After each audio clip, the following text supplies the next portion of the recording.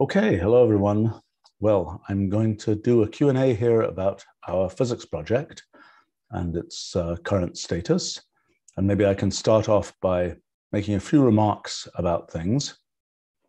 So it's now been a year and a half since we launched our physics project and introduced these models that look to actually be successful description of kind of the low-level machine code of our universe.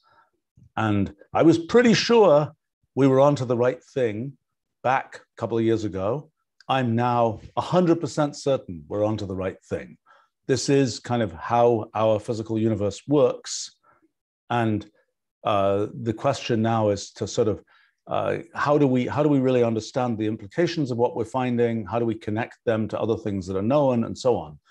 I would say a big thing that's been happening is the sort of successful connection of the things that come out of our models with the things that have been discovered, investigated in mathematical physics, particularly over the last, 50 years or so, but probably going back maybe 100 years, the kind of the understanding the kind of relationship between the way that our models work and the way that existing mathematical physics works.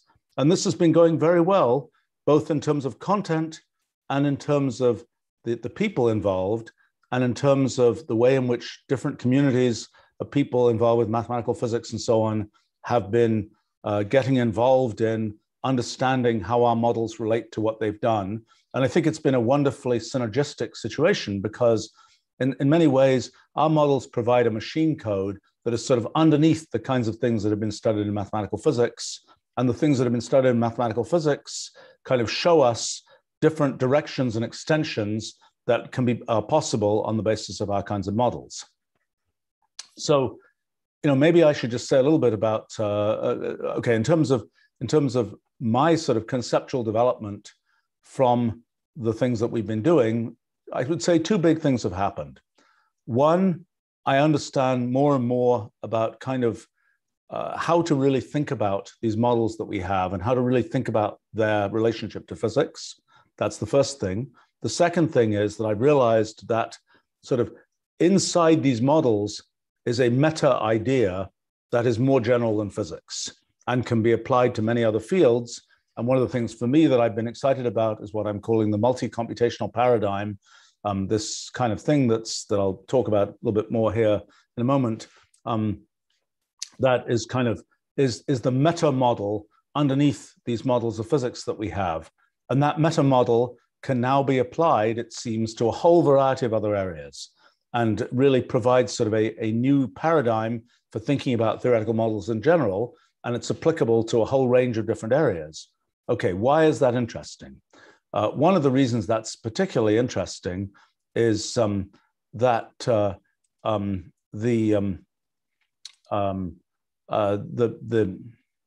think we might have a wrong video here. Maybe somebody can fix that. One of the reasons that's particularly interesting is because physics has been so successful over the past 100 years. So there's a lot that we know from physics.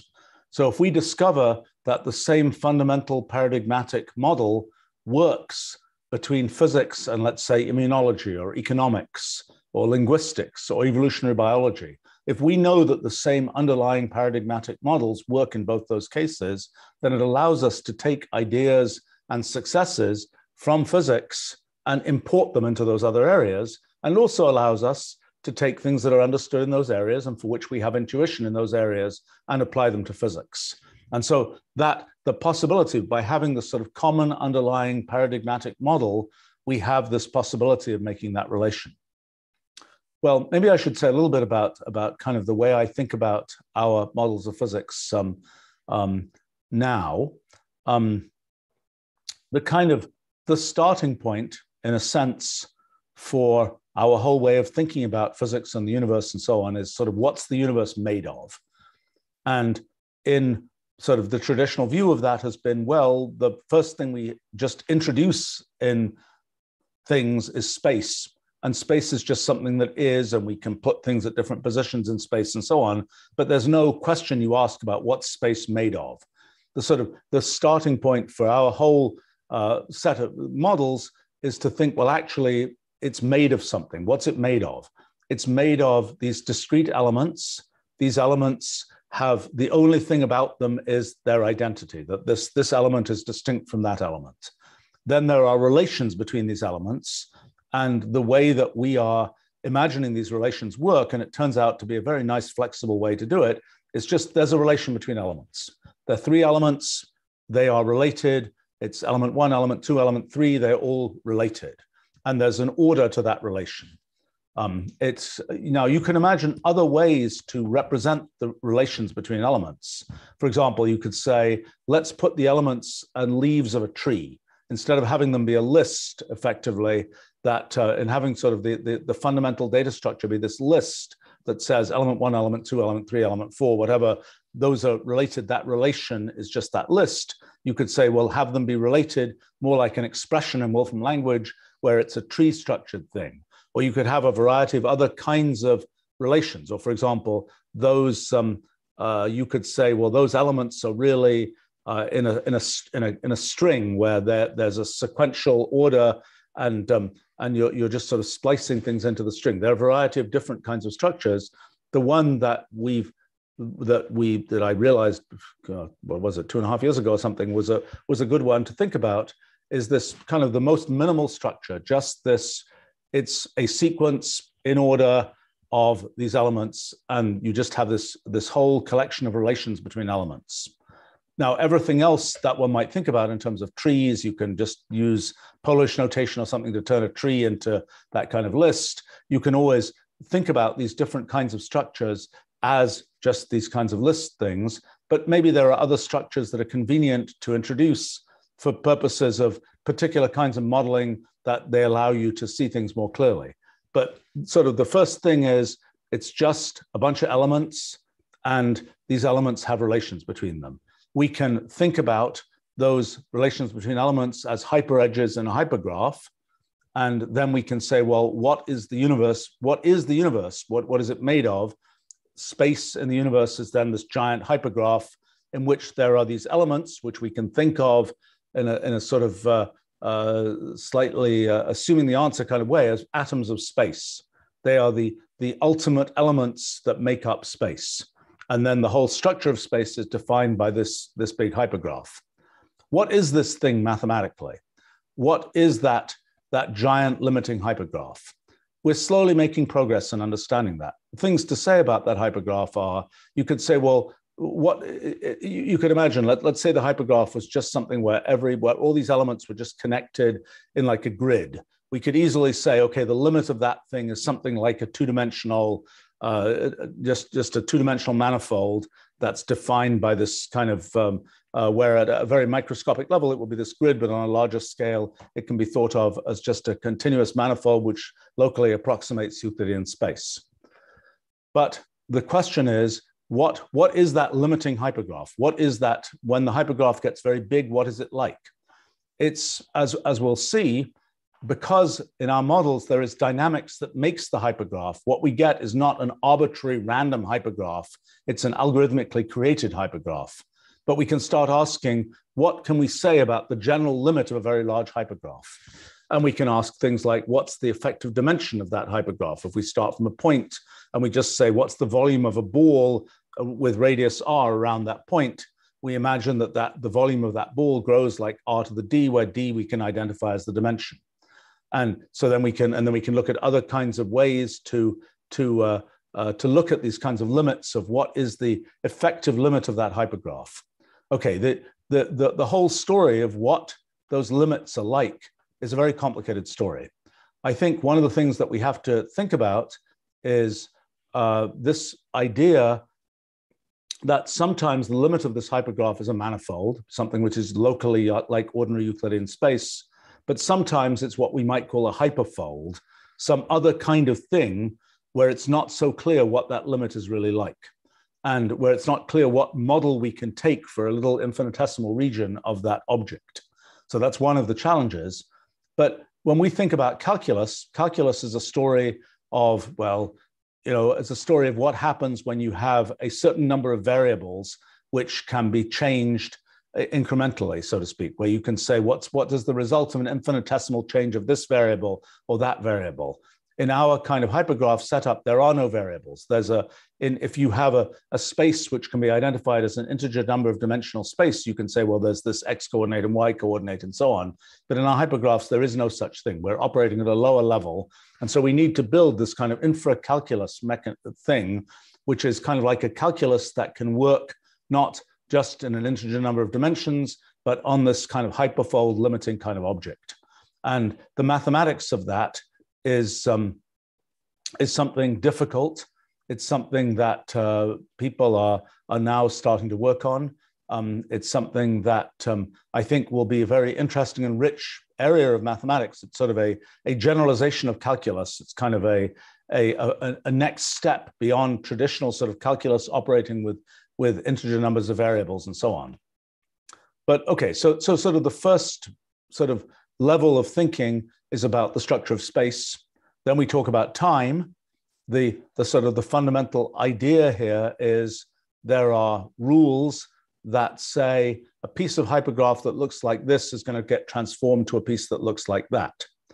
In a sense, those rules, it's worth saying that there really isn't a difference between the structure of those rules. Well, maybe we'll come to this in a bit. The sort of a question of what's the difference between the objects that one's working on and the transformations that occur on those things. In sort of a category theory point of view, it's the objects versus the morphisms and so on. But in what we're thinking about here is, and you can kind of bring those together in various ways. But, you know, what is time? Time is this inexorable way in which this hypergraph is being updated. Whenever there is a piece of hypergraph that matches this particular pattern, transform it into this other piece of hypergraph. And so the progress of time is a progress of that happening at sort of whenever it can happen, so to speak. And then a big point is that there are, in general, many different places in the hypergraph where these updates could occur. So it's not like a situation in which there's a sort of a single thread of time where one's just saying, first it's in this state, then we know it's going to go to this definite state, and then this definite state, and so on.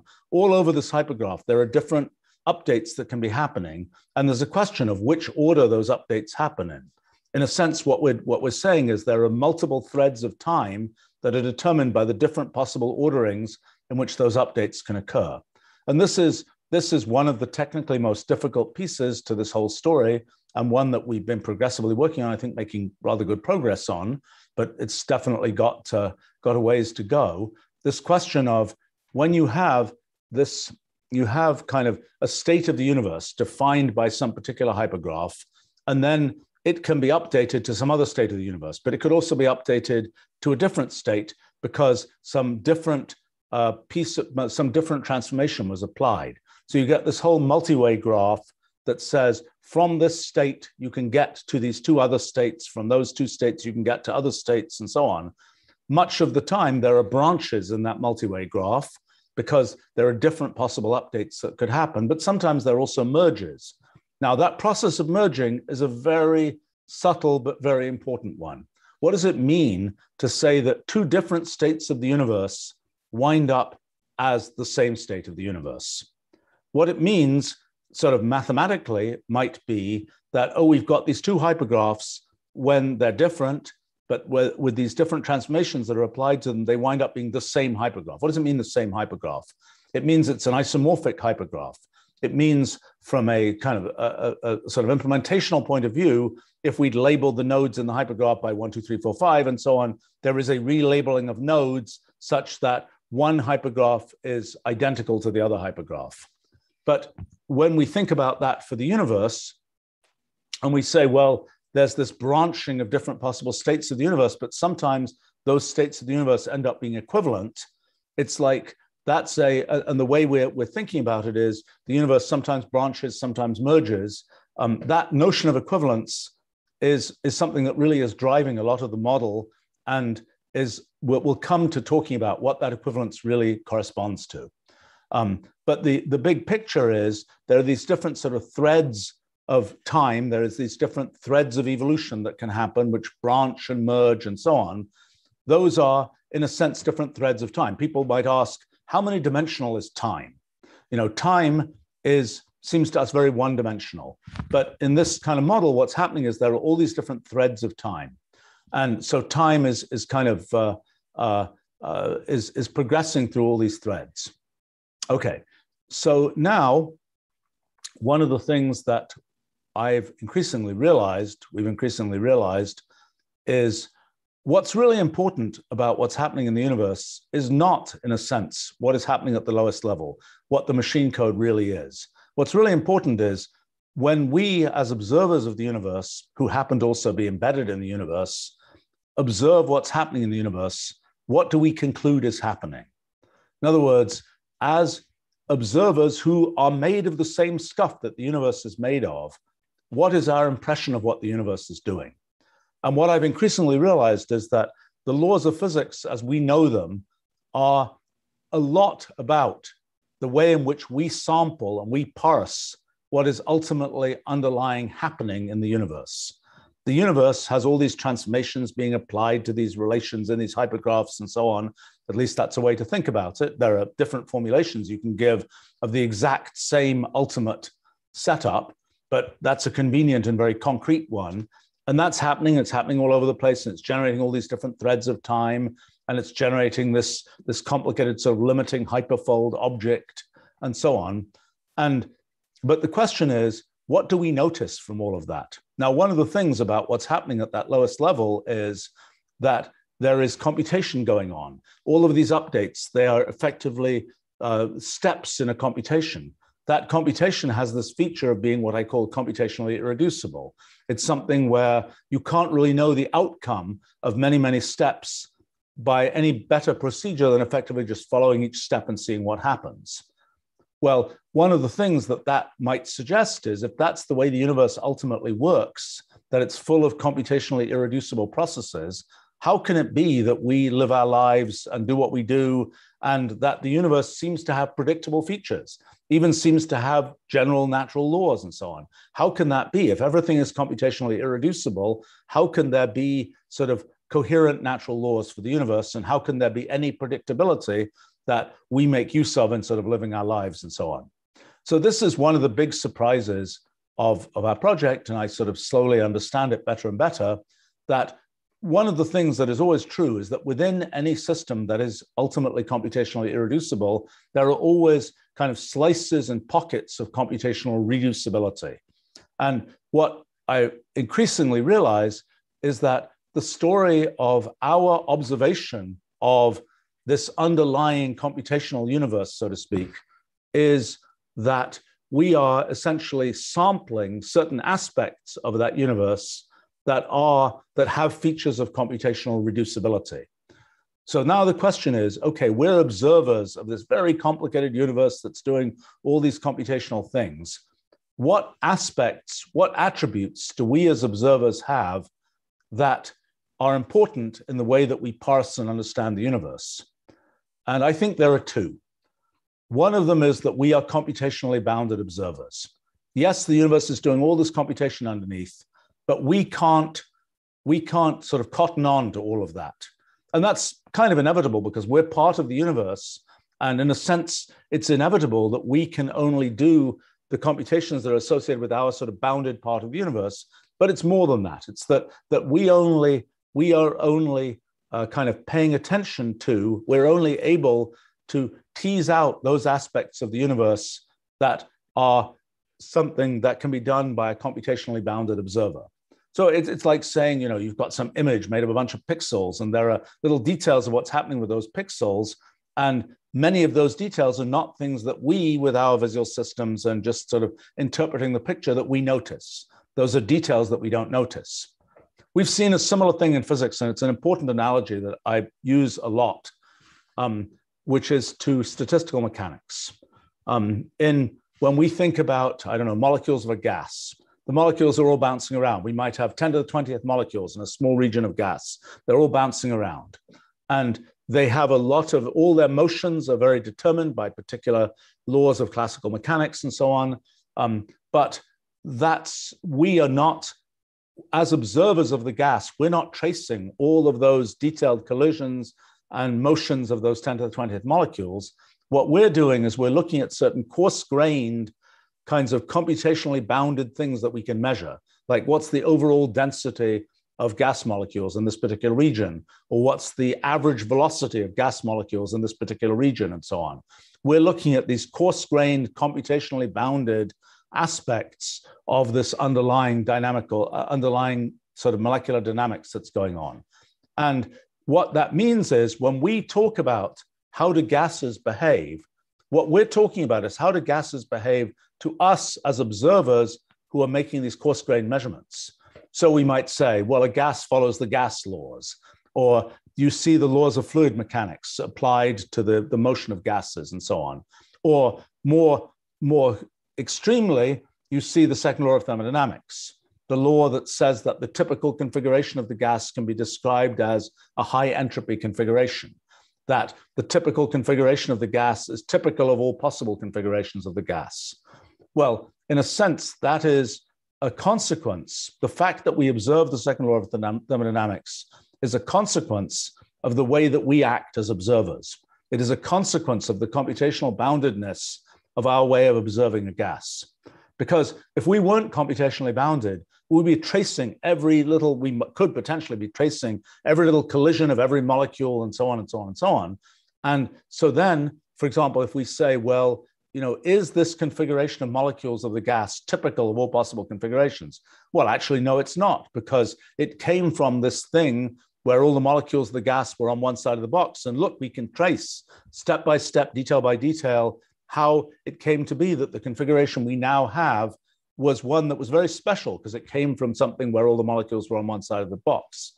But because we are operating as computationally bounded observers, because we're making only these coarse-grained, computationally bounded measurements, then it turns out to be the case that the very phenomenon of computational irreducibility in the gas prevents us from being able to detect those special features. Because there's computational irreducibility in this underlying dynamics, and because we are only able to sample it in a computationally bounded way, we therefore conclude that the second law of thermodynamics is true. So, the future aliens or something, or the alien organisms might not conclude that the second law of thermodynamics is true, because they might be measuring, their sensory apparatus may measure something completely different from what we measure. Now, that might sound like science fiction, but it isn't entirely science fiction. And I've realized this recently, because it turns out this whole phenomenon of, if there's a question when you're doing chemical reactions, when you're looking at molecular biology, for example, what is the relevant form of observer for molecular biology? You've got all these molecules bouncing around, they're all interacting with each other and so on. One thing you can say is all we care about is the overall concentration of certain kinds of compounds or certain kinds of molecules. And we don't care about all the details of this collided with that, and there was this kind of causal relationship between this collision event and that other one, and so on. We don't care about any of that stuff. We just care about overall concentrations. And that is like a typical coarse-grained observer of the kind that we normally are, looking at that kind of chemical system. Is that, in fact, how biology observes that molecular biology system? It's not obvious. There are detailed things where things are interacting with membranes, and particular molecules are being interacting with some cell surface in this way, and there's particular molecular processes that are doing things. It's not obvious that our typical coarse-grained observations of a gas that lead us to things like the second law of thermodynamics are actually correct for actually apply to things at the molecular biology kind of scale. So that's a place where it actually matters what our model for the observer is. But as I say, the first kind of feature of the observer of physics and of many other things is the observer is computationally bounded. And the computational boundedness of the observer in the case of molecular dynamics is what leads to the second law of thermodynamics and so on. By the way, that explanation of the second law of thermodynamics is something I kind of developed in slightly less crisply in the 1990s. And it's sort of a strange piece of personal history that the the thing that first got me really interested in fundamental physics was back in 1972 when I was 12 years old, a long time ago, this kind of book cover that showed this kind of simulated gas molecules bouncing around and purported to show sort of the operation of the second law of thermodynamics. And that was the thing that got me to write my first computer simulation program and all kinds of things. And it's kind of ironic that now I'm still talking about the second law of thermodynamics, but I think it's something where we now actually have a pretty good understanding of how that works in this kind of computational way. But so first thing about us as observers of the universe is we're computationally bounded. That has the consequence that we will we are then sampling certain computationally so as computationally bounded observers, we are able to detect certain aspects of this kind of complicated multi-computational, multi-way kind of process. Okay, there's one other really important attribute, I think, of us as observers, which is that we sequentialize time. So I've said that, in this multi-way graph, there are all these different threads of time. They're branching, they're merging, they're doing all these different kinds of things. But that's not how we perceive the universe. We perceive the universe as being something in which there is a definite single thread of time. So when people say, is time one-dimensional? The answer is yes, it is to us, because we make it that way. We believe that time is one-dimensional. We conflate together all these different things that might be these different threads of time. As far as we're concerned, we only talk about this kind of one thread of time. And that sequentialization of time allows us to only sample certain aspects of this complicated multi-way graph and all the different things that are going on. Those aspects, those two things together, computational boundedness and sequentialization of time, I believe those two things are what give us general relativity and quantum mechanics. And there are many technical details. We can talk about some of those, but fundamentally, why is our observation of the universe such that we perceive space-time to follow the Einstein equations, we perceive quantum mechanics to follow the Feynman path integral and so on? The reason is, and by the way, those end up being essentially the same theory in our models. Essentially, the reason is because we are observers who have these two attributes, computational boundedness and sequentialization in time. So it's one thing to say about our models of physics is one of the things that is extremely unobvious in our models of physics, at every moment, everything is being recreated. It is not the case that there are things in the universe which just sit there, atoms of space that are very old and they've just been hanging around and they're just like doing their thing forever. At every moment, atoms of space are being ingested in events that rewrite them and new atoms of space are being created. So in that setup, one of the things to realize is the very fact that space and space-time are a coherent thing is the result of all of those interactions. That is, space would not be a coherent, knitted together thing were it not for all these microscopic interactions that are happening that are essentially knitting together the pieces of space. And in fact, what seems to be the case is that the vast majority of the activity in the universe is concerned with essentially the knitting together of the pieces of space. And those aspects of the universe, which we understand as photons and electrons and all those kinds of things, we'll talk about it more about how those arise in our models. Those aspects are just a little piece of froth on the top of this sort of giant activity of knitting together the structure of space. It's kind of like if you're a fluid, in a fluid, you might have a vortex in the fluid that's a little bit like what we imagine things like particles are these sort of persistent, essentially topologically stable things that exist in this hypergraph. But the vast majority of what's happening in the fluid is all of the collisions between all the underlying microscopic molecules. And there's just this little effect that is this kind of vortex that's trundling along in the fluid. Those little effects are what we mostly perceive about the universe. Below it are all these molecular details which are associated with the knitting together of the structure of space, all this computational reducibility. We're just observing this sort of little piece at the top that is this computationally reducible piece, which can be described by our laws of physics and so on. So a thing, and by the way, okay, so another thing that we want to talk about is, So the very fact that we have this impression that there's a coherence in time is not trivial, because things are being rewritten all the time. So the fact that there is this notion that there is some permanence to things in the universe, that things persist in the universe, it might not be that way. It might be the case if we were in a gas, for example, on a molecular scale, it might be the case that any structure, oh, we've got these molecules dancing around in this particular way, but a moment later, they're not doing that anymore. There's nothing permanent there.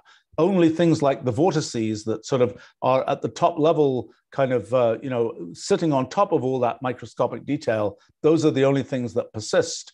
And they persist for kind of subtle topological reasons, so to speak, that are kind of emerge from all of this underlying detail.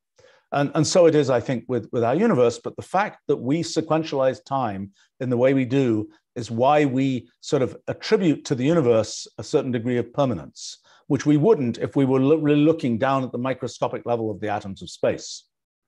Same kind of thing with motion. It's not obvious when you take an object and you move it. It is not the case that the moved object is in some sense the same atoms of space as you started from. As you move, you are essentially recreating that object with different atoms of space. It's a little bit the same thing, a wave in a fluid. That wave, as it moves, the detailed molecules that are in that peak of the wave are different molecules, but the wave as a collective thing, you can say the wave is moving, the molecules and the wave maintains a certain coherence, but the molecules inside it are all getting turned over, so to speak. So it is with motion in our universe, and the possibility of pure motion is not an obvious thing. Just like the possibility of transport, of sort of existing through time is not an obvious thing. The possibility that you can have an object and move it and it's still the same when you moved it is not obvious. By the way, even in traditional physics, that's not quite such a trivial thing, because by the time you're dealing with curvature in space-time and so on, and you take that object and you move it close to a black hole, close to a space-time singularity, for example, there is much distortion of the object. And it's not at all obvious that you should consider it the same object, so to speak. It is in effect an assumption that there is an idea of pure motion, that you can take an object and expect to move it around and consider it to be the same. But so this idea of motion, the idea of sequentialization in time, the idea of the assumption of pure motion, these are important things about our observation of the universe. If we were looking down at the level of the atoms of space, neither of these things would be things that we would pay attention to. But given that we are at the level that we're at, we can start thinking about phenomena, for example, in relativity, of, for example, time dilation. That's one that I think we can understand very nicely. What's essentially happening, you've got an object and it's sitting somewhere in space and it is updating itself and it's spending a bunch of computation updating itself. That's ultimately, there is a certain rate at which computation happens to the atoms of space. We can estimate that rate at some ridiculously, it's kind of fun because the units of computation in the universe, you have to assign units to how many operations per second is the universe doing. What is an operation? Well, for fun, you can say it's, Wolfram language tokens consumed per second or something. And it's some huge number that one can estimate it might be for the universe. But ultimately, there is a certain rate of computation getting done in the universe. And to an object, there's a certain rate at which the computation happens. Okay, so if the object is just sort of sitting in one place, it's as that rate of time progressing, of the object being updated at a certain rate, determined by sort of the computation that the universe can supply for that object. Now let's say we move the object. Well, there are two things that have to happen. One is, as the object moves, it has to be essentially recreated at different places in space, and that takes some computational effort. And so what's happening is that some of the computational effort that might be going into just the time evolution of that object is actually going into recreating the object at a different place in space. And so that's the sort of a mechanical, intuitive explanation for why time dilation happens in relativity. It's that when things are moving, that you are effectively using some of your computational ability to update the thing at a different place, as well as updating it through time. So in a sense, time goes more slowly. Time appears to go more slowly for that object because some of the computation that would be associated with the progression of time is going into recreating the object at a different place in space.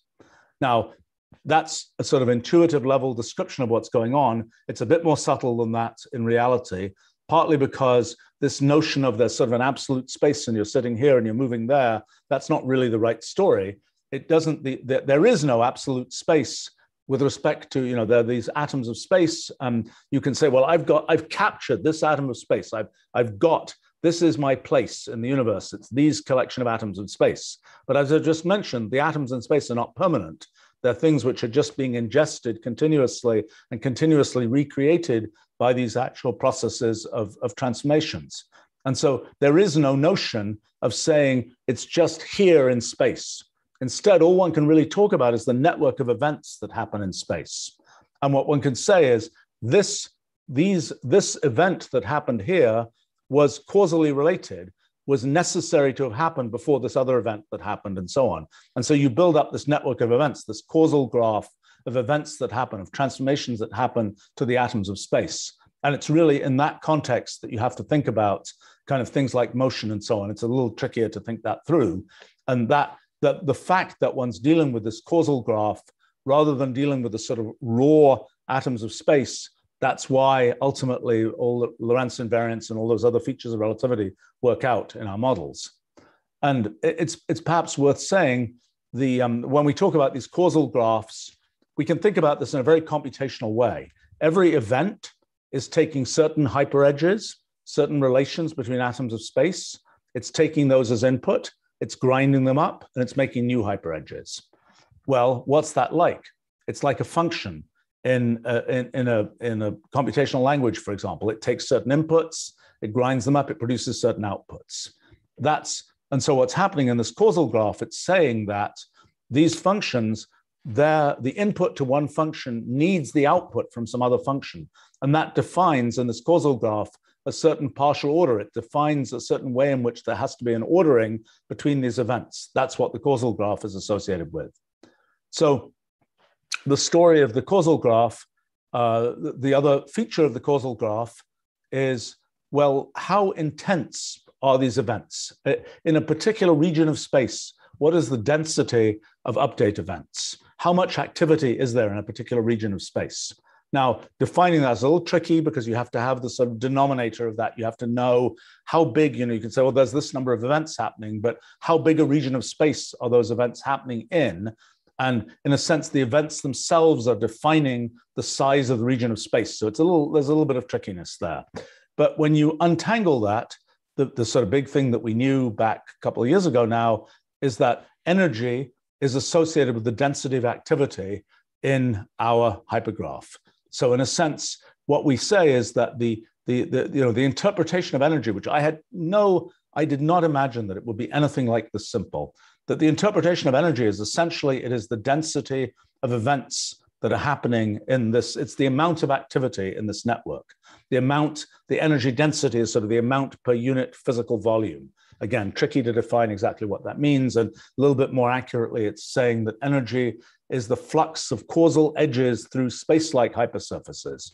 That is, we identify a certain thing to be, I should have said that as we sequentialize time, we are saying that when we sequentialize time, we're effectively saying there are these events that happen across space, and we say those happen at a particular time.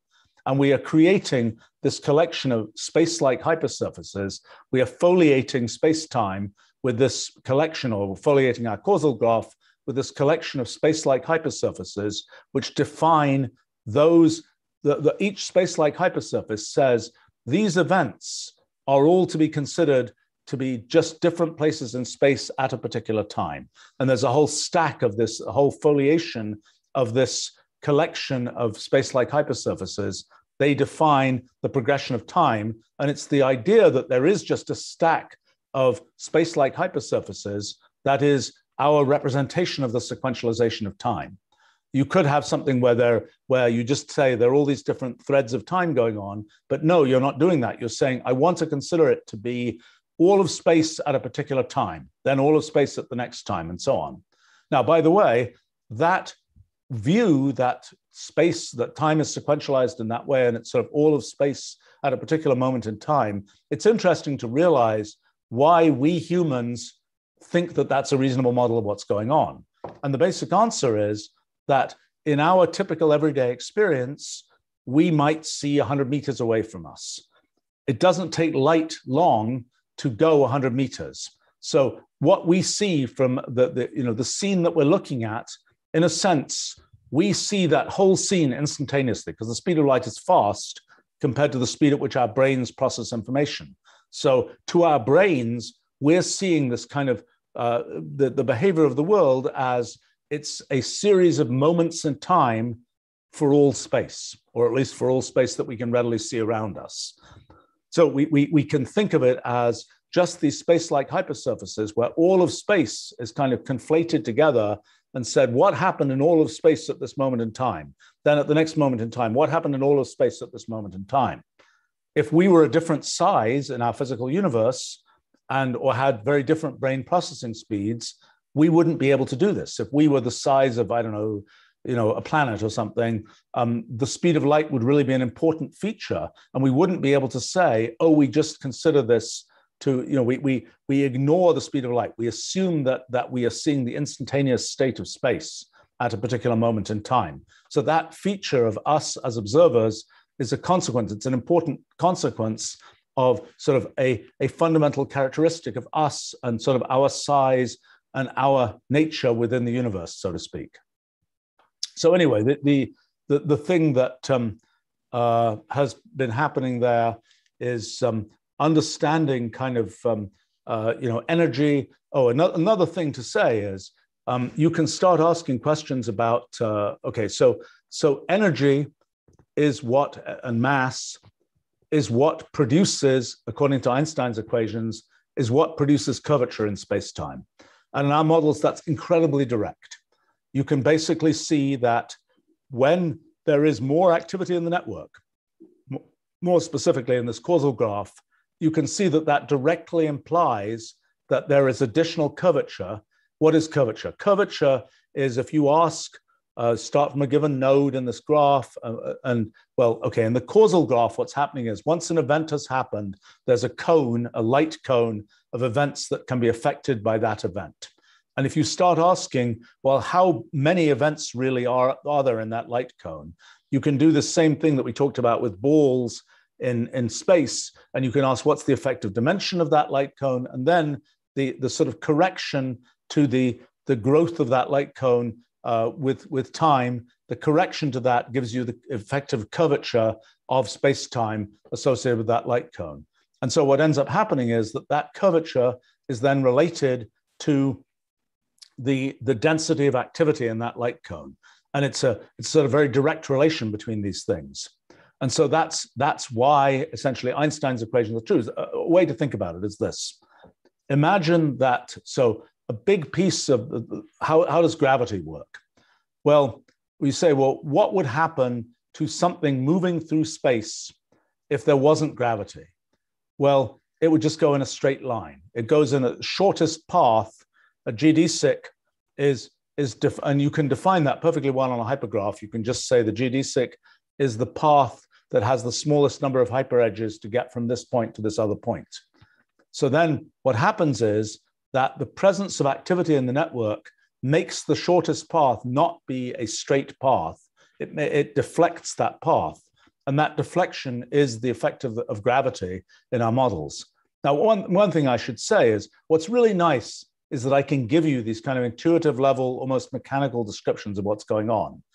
But what's also really nice is that below those descriptions are nice, elegant mathematical descriptions which turn into discussions about Ricci curvature and discussions about metric tensors and all these kinds of things. And the whole apparatus of general relativity, for example, gets wheeled in and connected to what we're talking about here. And so it's not, the words are one thing, but the whole point is that there is a formal structure underneath, which turns out to fit beautifully with the formal structure that we have known from general relativity for the last 100 or so years. So, but what's nice is that one can actually start to have intuitive discussions about, for example, what happens to time in the presence of gravity. Does time, well, when there's more activity in the network, in effect, there's more time is running more quickly when there's more activity in the network. And that's a thing that turns into things like the gravitational redshift and things like this when you untangle that in relativity. So these things which have seemed to be, oh, it's just an effect that we can get from the mathematics of space-time and so on. Now we can get a sort of intuitive, almost mechanical understanding of what's going on there. And I think that's really neat. And by the way, these effects, what is even more powerful is these exact same effects are going to show up in all these other places that use the same underlying multi-computational paradigm. We'll talk about that in a moment. Okay, so one big area has to do with general relativity and the structure of space-time. Our understanding of black holes and so on has gotten a lot better. Essentially what happens is, so one of the questions is what pathological things can happen in space-time? One thing that can happen is you're going along, you're updating this hypergraph, it's all good, and then somehow you get to a situation where there are no more updates that can be done, where it's just stuck. Time has stopped. That's actually what happens in the center of a non-rotating black hole. That is what the space-like singularity is in our models. It is a place where time has stopped, where effectively, if you were to think about these functions being applied, all of these events are the application of a series of functions, what that will be saying is you've reached a normal form, you've reached a fixed point. There is nothing more that can be done with evaluating these functions. Now, sort of interestingly enough, in, for example, Wolfram language, what we're doing is the fundamental way the language works is it is taking symbolic expressions that represent whatever you represent computationally, and it's applying transformations to those, and it keeps going until no more transformations can apply, until it reaches a fixed point. It's as if it keeps going until it reaches that space-like singularity, until it's sort of what seems in relativity to be sort of the pathological situation of the space-time singularity in the center of a black hole is, in our evaluation semantics of our computational language, is what we are encountering all the time. We are getting to the point where time has stopped. But that's something that in physics, the place where time stops is in the center of black holes. In computation, the place where time stops is when you got your answer. And one thing about the physics case is that one of the features, so that time stopping thing is really a result of GD6 converging, which is a result of having more energy, more mass in that place.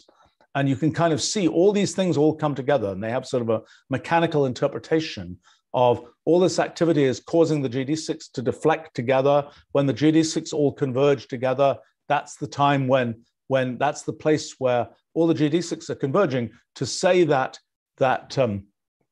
time continues is to say there is a path that keeps going. But this is saying, well, actually, all paths come together, and they all come together in a place where time has stopped. So that's kind of an interpretation of that. And that's a thing also to say about general relativity and so on is that in general relativity, one is starting off with the fundamental assumption that space-time is a manifold, that it is something which is like a continuous manifold where you can microscope down and it'll be manifold all the way down, so to speak. That you can make it an infinitesimal sized thing will still look like a manifold. Okay, in our models, that's not the case. In our models, you can imagine a gravitational microscope that when it looks close enough, it will just see the atoms of space. It will no longer see a continuum kind of thing. Well, in traditional general relativity, these singularities in space-time are places where, whoops, the equations that describe space-time no longer apply because they can't describe things like those singular places where things don't work the way that you expect in a manifold. in our models, you absolutely can describe those things. So we get to have a more general kind of approach to our description of space-time, in which, for example, you can change the topology of space-time. You can make sort of, in a sense, continuous, although our whole model is a discrete model, changes in the topology of space-time. You can change the dimension of space-time. There are all kinds of effects I've talked about space tunnels associated with locally changing the dimension of space and so on. And there's sort of a question, okay, so how does this all work? And another thing to think about, sort of the big picture, is what is our model of space-time? Ultimately, there are a bunch of atoms of space. They have all these relations, there are all these transformations, there are all these events. But it's a little bit like fluid mechanics in the sense that there are atoms of space, quotes, bouncing around. Not really, because that's a slightly different dynamics, but there are atoms of space interacting with each other.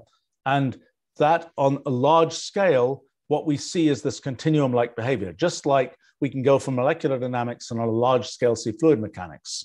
And in fact, many aspects of the derivation of general relativity from that microscopic structure of space are the same as derivations that I've done in the past of fluid behavior from underlying cellular automata and so on. It's the same kind of thing.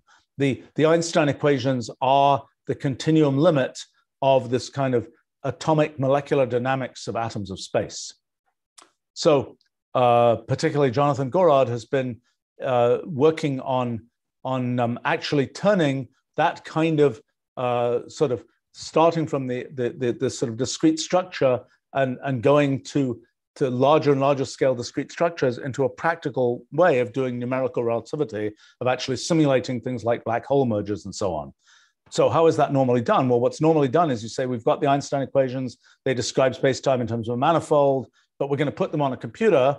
And so ultimately, after a bunch of algebraic computation that usually gets done with Mathematica, nicely enough, after a bunch of that, ultimately, you are discretizing the things you get, because that's the only way you can put them on a digital computer. And you're using numerical analysis to break up what would otherwise be this nice manifold described by the Einstein equations. And then you're solving that from a point of view of numerical analysis. The approach that we can take from our models is the opposite way around. We start from the atoms of space. We have a discrete description. It is our genuine description of what's going on. And then we can say, let's run it on a large enough scale that we see the approximate continuum behavior of the kind we really see. Now, the actual number of orders of magnitude might be 10 to the 100. It might be a factor of 10 to the 100 in scale size. And obviously, we don't get to simulate that on a practical computer. We can do only much tinier versions. But what Jonathan seems to be finding is that even with much tinier versions, it becomes a very practical way to do numerical relativity. And in fact, for example, it has the nice feature that in numerical relativity, you might say, oh, there's a place where the space-time is very curved and changing very rapidly. That's a place where you got to use more grid points. Well, in our models, the thing generates its own grid points, because where there's energy density and where there's curvature, that is defined by the presence of more causal edges. And so in a sense, it makes its own adaptive mesh. And that's kind of a nice feature. So one of the interesting frontiers is doing more accurate, more complete numerical analysis, essentially numerical relativity using our models. One of the big payoffs there is, can we find places where we can build a gravitational microscope? Can we find places, for example, black holes with maxima with critical rotation rates, things like that? Can we find places where somehow we see through to the discrete structure of space, where some kind of shock noise and gravitational waves or some such other thing emanating from some rapidly rotating black hole or some such other thing allows us to actually see, no, it's not continuum all the way down, allows us to actually build a microscope that allows us to see to the atoms of space. And so that's something that is kind of in motion, trying to figure out how one does those kinds of things. Also trying to understand the early universe and understand whether, for example, dimension fluctuations in our kind of models, what we roughly expect is that the universe started infinite dimensional, and gradually, as the universe expanded and sort of cooled in a sense, it became more finite dimensional, eventually very close to three-dimensional, and 3 dimensions of space at least. And so one of the frontier questions is, can we make a model of the early universe, there's sort of a standard model, the Freeman-Robertson-Walker model of an expanding universe that's a homogeneous isotropic universe. And the question is, but with a fixed dimension. The question is, can we make a dimension-changing generalization of that that might be a good first approximation model for the very early universe? And if we do that, what will that tell us about dimension fluctuations that might have been left behind and might even be visible in, for example, the structure of the cosmic microwave background? And so that's another kind of frontier thing, is can we detect dimension fluctuations in the early universe, 100,000 years, where we get to see back to the last scattering surface from photons that began in the early universe?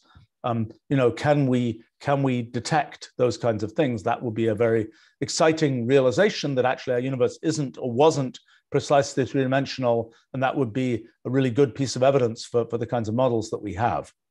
But anyway, so there's a bunch of things going on in the space-time story. One of the connections we've made a bunch is to causal set theory. Causal set theory basically just is talking about the events that happen in space-time and saying, imagine you have a bunch of events thrown down in space-time, and then all you get to say is what their causal connections are. One of the things that's really nice is that what our models do is they provide an algorithmic way to generate those events. And they give one a sort of distribution of those events that have certain physically nice properties, like satisfying relativity and so on, which have not been clear how those come out in just throw it down randomly kind of causal set theory. There's also causal dynamical triangulations, which are a different model in which one is taking essentially a triangulation of space that is, as opposed to taking just the points that correspond to the events, one's triangulating space. And again, a bunch of work's been going on to understand how causal dynamical triangulations relate to our models. And the relation is very nice, very clean. I think it will be helpful on both sides. Okay, so that's a little bit on space-time, the structure of space-time and general relativity. Another big piece of the traditional story of physics is quantum mechanics. The sort of very foundational point about our models is that the sort of distinction between classical physics and quantum physics is always that in classical physics, definite things happen. You drop a stone, it moves in a certain trajectory. In quantum mechanics, there are a whole collection of possible trajectories, and we get to just sample some probability of different outcomes. Well, in our models, that there are many possible histories of the universe is something absolutely burnt in. It's absolutely inevitable. It comes because of these multiple threads of time that I keep on mentioning, of all these different paths in this multi-way graph. So that's kind of that's where quantum mechanics comes from. Now the question is, well, what about all the effects of quantum mechanics? How do we understand the structure of quantum mechanics? Well, it turns out that our multi-way graphs immediately give you the mathematical structure of what is underlying quantum mechanics. And we can see that through categorical quantum mechanics, a formulation of quantum mechanics using category theory. We can see that in which we're looking at some, we can see that in a variety of ways. But the bottom line is that in terms of the mathematical formulation of quantum mechanics, it is identically equivalent to the structure of our multi-way graphs. And even so equivalent that, for example, we are about to release a quantum framework for Wolfram language. Some part of that quantum framework compiles quantum circuits to multi-way graphs, because it turns out that various manipulations, particularly related to automated theorem proving, are much easier to do in the formulation with multi-way graphs than they would be with traditional kind of standard mathematical structures that one might use for quantum mechanics. So we're kind of knowing in this sort of proof by compilation way that what we have is equivalent to the mathematical structure of quantum mechanics. That's one thing. One of the big features of quantum mechanics is, okay, there are all these quantum processes happening, and there's a mathematical description in terms of quantum amplitudes and so on, but then we observe the quantum world, and we then conclude that there are certain probabilities of different things happening. How does that work in these models? So the question is, how does the observer observe things in quantum mechanics? So one thing to say is that quantum mechanics is a story of all these different threads of history, all these different paths. And the question is, we can imagine a space We call it branchial space, the space of quantum branches. We can imagine a space that is where all these paths of history are laid out. Just like we can imagine all these events happening in ordinary space-time, they're happening in different places. We can say they're laid out in different places in space because we can sort of untangle this chain of events that happened and say, this is a reasonable layout to use to describe where these events are in space. So similarly, when we look at these different threads of time, we can say, this is a potential layout of these different threads of time in branchial space, in the space of quantum branches. And and we can say, how are these different threads of time related? They are entangled. They're entangled because they have common ancestors. Two threads may have come from a common ancestor. And so we can kind of use that to lay out this kind of branchial space of the relations between these different threads of time. So that branchial space is the space in which quantum mechanics plays out. And in a sense, the description of quantum mechanics is a story of things like motion in branchial space. And in fact, the very dynamics, the story of GD6 in physical space and the effective energy on GD6 in physical space is played out exactly the same in branchial space. There are GD6 we can look at there, and we can ask, what is the effective energy of activity in this multi-way graph? What is the effect of that activity on these GD6? Well, it deflects them. Those deflections are what essentially is the weighting that occurs in the Feynman path integral when you're trying to work out sort of quantum amplitudes. You're summing over all these different possible paths, and you're giving a certain weighting. And that weighting is determined by the deflection of those paths in branchial space. So a critical piece of interpretation, which we're still working to figure out in more detail, is, okay, it seems that quantum phase, when you have a quantum amplitude, it has a certain phase, it has a certain magnitude. Traditionally, it's just been, oh, it's a complex number, let's package those two things together. In our models, it's good to separate those apart and to say the quantum phase is determined by position in branchial space. The quantum magnitude is determined by the number of paths that get you to that particular place in branchial space. But the coordinatization of branchial space is something we're still working on. That's a very difficult mathematical problem to understand these transversals of the multi-way graph and understand how to coordinatize the transversals of the multi-way graph. But that's the thing that I think is sort of destined to show us how quantum phase works in these kinds of setups. So one of the questions is, okay, we've got all these things, all these GD6 in branchial space, and they're moving around. We have a certain density of GD6 that might be the result of some experiment in branchial space. But now the observer, that's us, has to say, well, what actually happened? And then remember that branchial space is all these different possible threads of history. You say, well, which one did we follow? Where are we in branchial space? Well, the answer is that we are also, like the rest of the universe, we are branching and merging and doing all those things that happen in the multi-way graph. We are merely a part of this multi-way graph. And so in a sense, the story of quantum mechanics is a story of how does a branching brain perceive a branching universe? How does in this setup where there's all this branching happening in this multi-way graph, how does that get perceived by us as observers who are also undergoing those kinds of branching processes and so on? And actually, one of the early insights in our project, due to Jonathan Gorard, had to do with sort of, the understanding of this now is a little different than at least my understanding of what Jonathan originally was talking about, although it probably in Jonathan's mind, it might actually be exactly the same thing. But the question is, the thing that we do, and it's all about sequentializing time. In fact, our brains are branching, the universe is branching. There's a big assumption we make. And the assumption we make is time can be sequentialized. And that means that even though we are experiencing all these different branches that are in some sense happening, when we try to describe what's going on, we say, let's conflate all these branches together. For our purposes, we're going to just say, we're going to assume that all those branches are the same. We're going to make, in the language of automated theorem proving, a completion that causes us to think those branches are treated the same. I should maybe explain that comment about automated theorem proving. These multi-way graphs, they're very general kinds of things. And one place where they show up is in, if you have a mathematical expression and you have a certain axiom that says how that expression can be transformed into another expression, you can say, well, there are many different ways that expression can be transformed. If you're trying to prove a theorem that says this expression is equal to this expression, what you're trying to do is in that whole network of possible transformations, you're trying to find a path that goes from your first expression to your second expression. That's kind of like trying to find, it might not be, well, there's a shortest proof, which is the geodesic path from one expression to the other.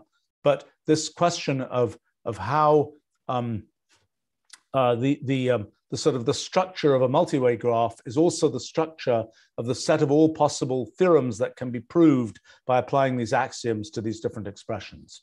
We'll maybe come back to that a little bit later. I could talk about my thinking about metamathematics in a little bit.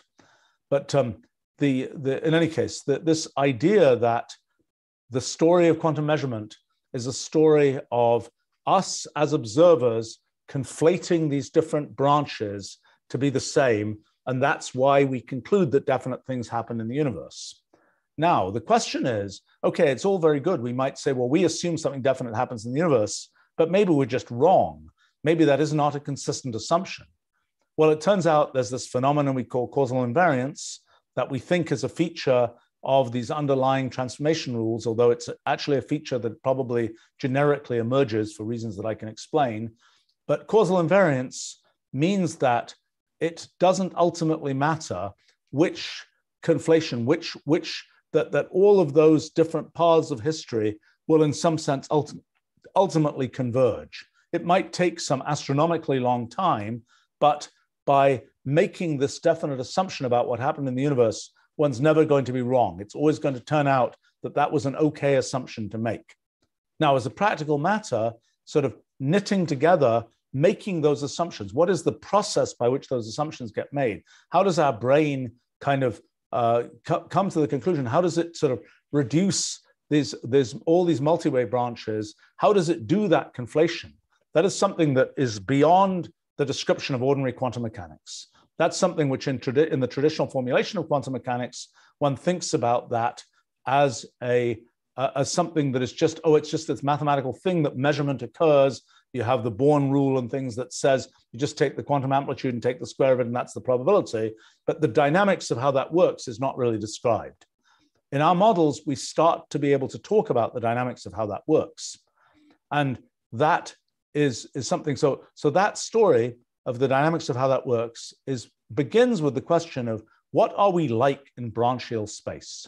In physical space, we know our brains have a certain size, they perceive a certain set of things, we kind of know we've got this region of physical space that we're sensitive to, et cetera, et cetera, et cetera. What is the corresponding story in branchial space? What is our perception of branchial space? Even how big are we in branchial space? In physical space, in round numbers of sort of physicist estimation, we're about a meter, across in physical space in some sense. How big are we in branchial space? We don't really know. But that's a question that size in branchial space, that's the kind of coarse graining scale in branchial space that we're applying. And that's how we relate to sort of quantum measurement and so on. Now, I think what will be the case is that most of what we observe in branchial space is coarse grained. It's just like the molecular dynamics in fluids and things. We don't look at, most of the time, we're not sensitive to the motion of individual molecules. We're instead only sensitive to this coarse-grained collective motion. I think the same thing is what's going on in branchial space, that in branchial space, we're also mostly just sensitive to the overall flow in branchial space, so to speak, not the detailed pattern of this branch went this way and that branch went that way.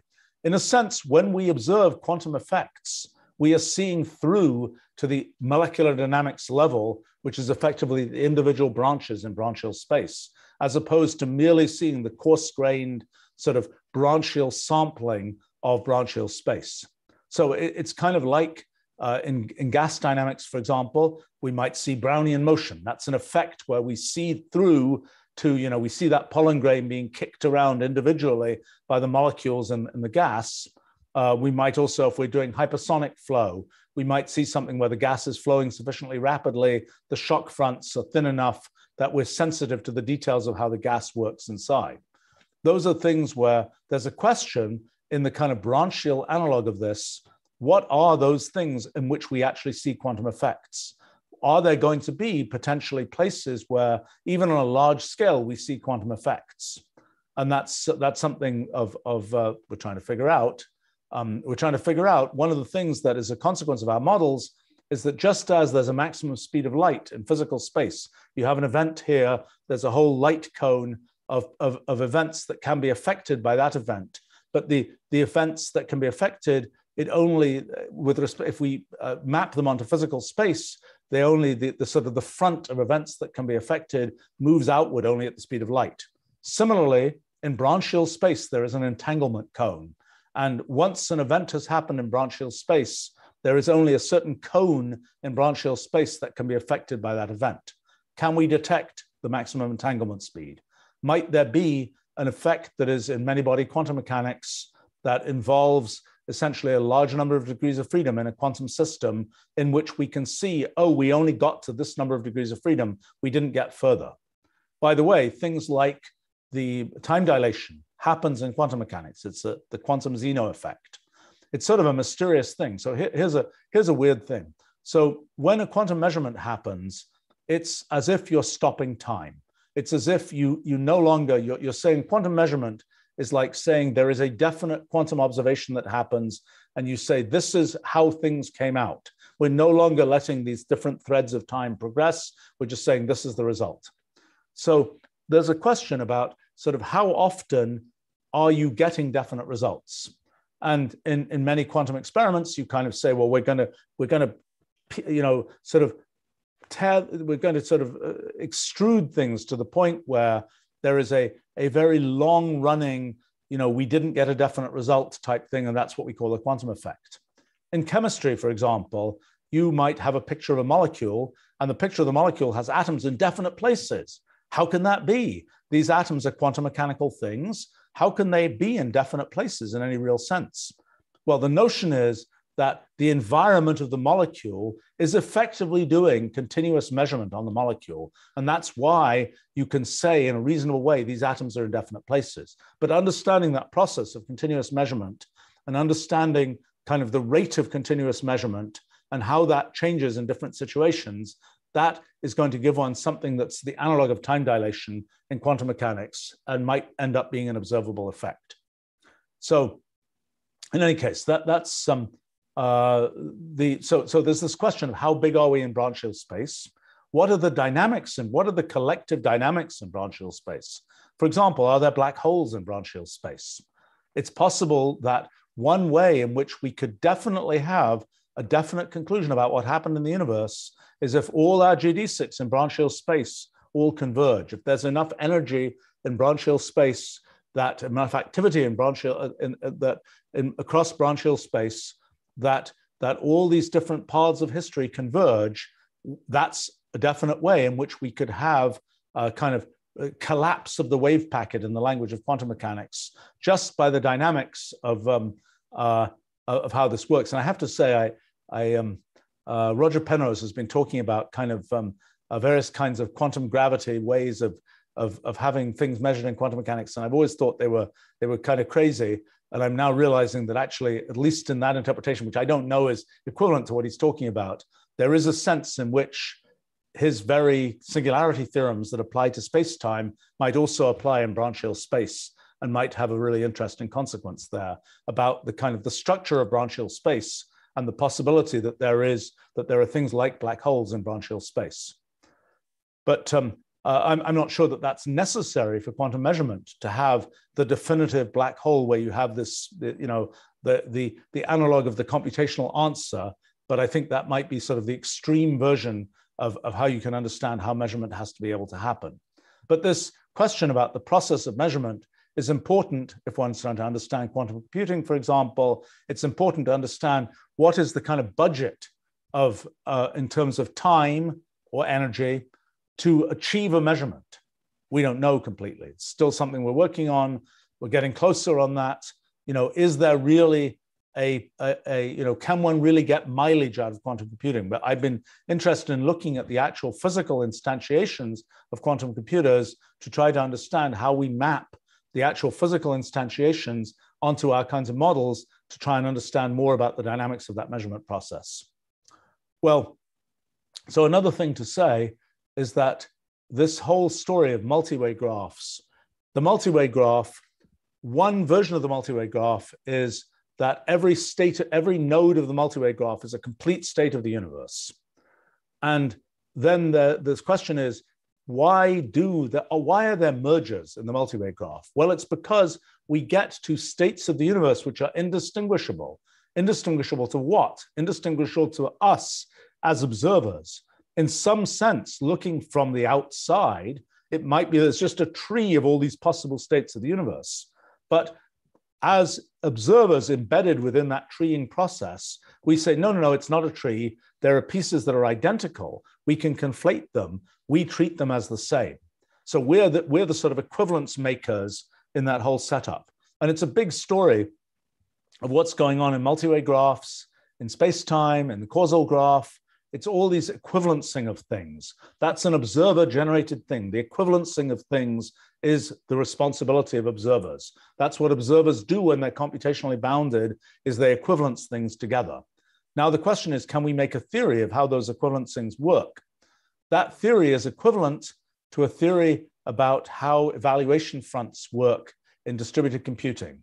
It's basically the question of, well, there are different levels of equivalencing that you're interested in doing. But one important level of equivalencing is there are all these events that might happen. What is the foliation? What is the series of events that we consider to be happening at successive moments in time? And there's a question, how do you parameterize those things? And for example, if you're on a tree, let's say, or even a graph, you might talk about depth first search. It's a standard computational kind of thing. You just recurse down sort of one side, and then you get to the bottom, and then you come back up, and you recurse progressively like that. That's one form of evaluation, that's one way of parsing the different events that happen in space-time effectively, or in branch time. Another way you can do it is breadth first search, where you say, I'm going to look at all the events that are at this level of the tree, then this level, then this level. That's a little bit closer to the way that we normally parse events in space-time. We normally say it's these events across space at a moment in time. So we're normally doing something closer to breadth first search. We could, the alien observer of the universe could be doing depth first search. They could be parsing the universe by seeing the events in the infinite distant future in one sort of path, in one place in space into the infinite future, and then going back and looking at other places in space. That's a different strategy. But so one of the challenges, one of the things we're really interested in is this parameterization of different possible foliations, different possible ways to parse the structure of time and so on. And that particular question is one that really maps directly into questions about distributed computing. It's really the question, for example, in Wolfram language, the way that we do things is we have these transformations among symbolic expressions, and we're always effectively just doing the first transformation that applies, and we keep doing that until we reach kind of the singularity in time, until we reach this moment where time has stopped, where no transformation applies. But if we imagine not just one possible path, but we imagine the whole multi-way graph of possible paths, there are different styles of computing, like logic programming, like automated theorem proving, and so on, which effectively they are imagining all those possible paths, although they just pick out one path.